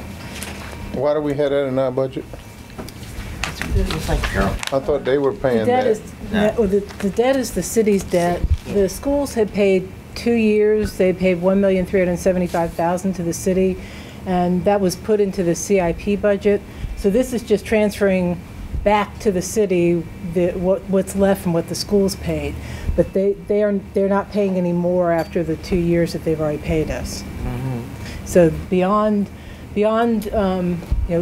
paying down that or drawing down that $2,750,000, then the city will be paying the debt service on Simonsdale going forward. Okay. Yeah. But it was always our debt. Well, no. There was some doubt. We tried to go back and recreate the transaction. There was some expectation that they would have a longer-term funding of the debt service, but it's not there. It's not in the records. Is the 2 years written down? Where are you getting 2 years from? That's what they actually paid. There was a difference between what the city staff thought the agreement was and what the school staff thought the agreement was, and there was no, we are unable to find any Nothing formalized in agreement. No agreement? There was a draft agreement that was never formalized. That's right. We put $16 million in the CIP to build that school. Yes, we did. And kind of threw everything in a tailspin because of the $4 million that we had been given to the schools for capital projects. And this 4 or 5 years ago was the issue, and I thought they were supposed to have been handling the debt service. That was my understanding. But it was mine too. They didn't. So now we're going to be covering the debt service going forward. And that's what it's going to be on an annual basis? It actually increases in future years. How about if we give you the amortization of that debt? For what period of time? Until the debt's paid off. The debt's paid off. Yeah. That's total. We got an interest-free loan, right, from the Obama administration to be able to, because it was a shovel-ready project, we got the $16 million to get that done. Bonds. Right. Yes, we did. What's the other debt? I don't understand. How much? We need to You get an look at that. interest-free loan. What are other debt services? What other debt are we having to wrestle with there to come up to Well, find? the bonds didn't cover the whole amount of the cost, did they? Yeah, I thought we went through the whole thing. I thought it was what was it? There's the guy. You were in charge of the thing. You were the guy. Well, It covered everything, It covered it all. Percent of the school. the American bonds did? Yes, sir. It They did. The Q-SCAP bonds. It covered They paid it. 100% of the school construction. So why are we That's getting what it that? was. And this, Hold on. and this is, the bonds are to Steve. be repaid over 15 years. They're interest-free bonds, as you stated. There was a agreement drafted that was supposed to be executed between the city and the schools that was never executed. Okay. And the schools did make a payment of $1,075,000, which we're now drawing down on to make the principal payments on this debt. They made two. Oh, they made two payments of Yes, two $1,375,000. So a total of $2,750,000 is what the schools have paid towards the debt service. And there was no agreement initiated. No.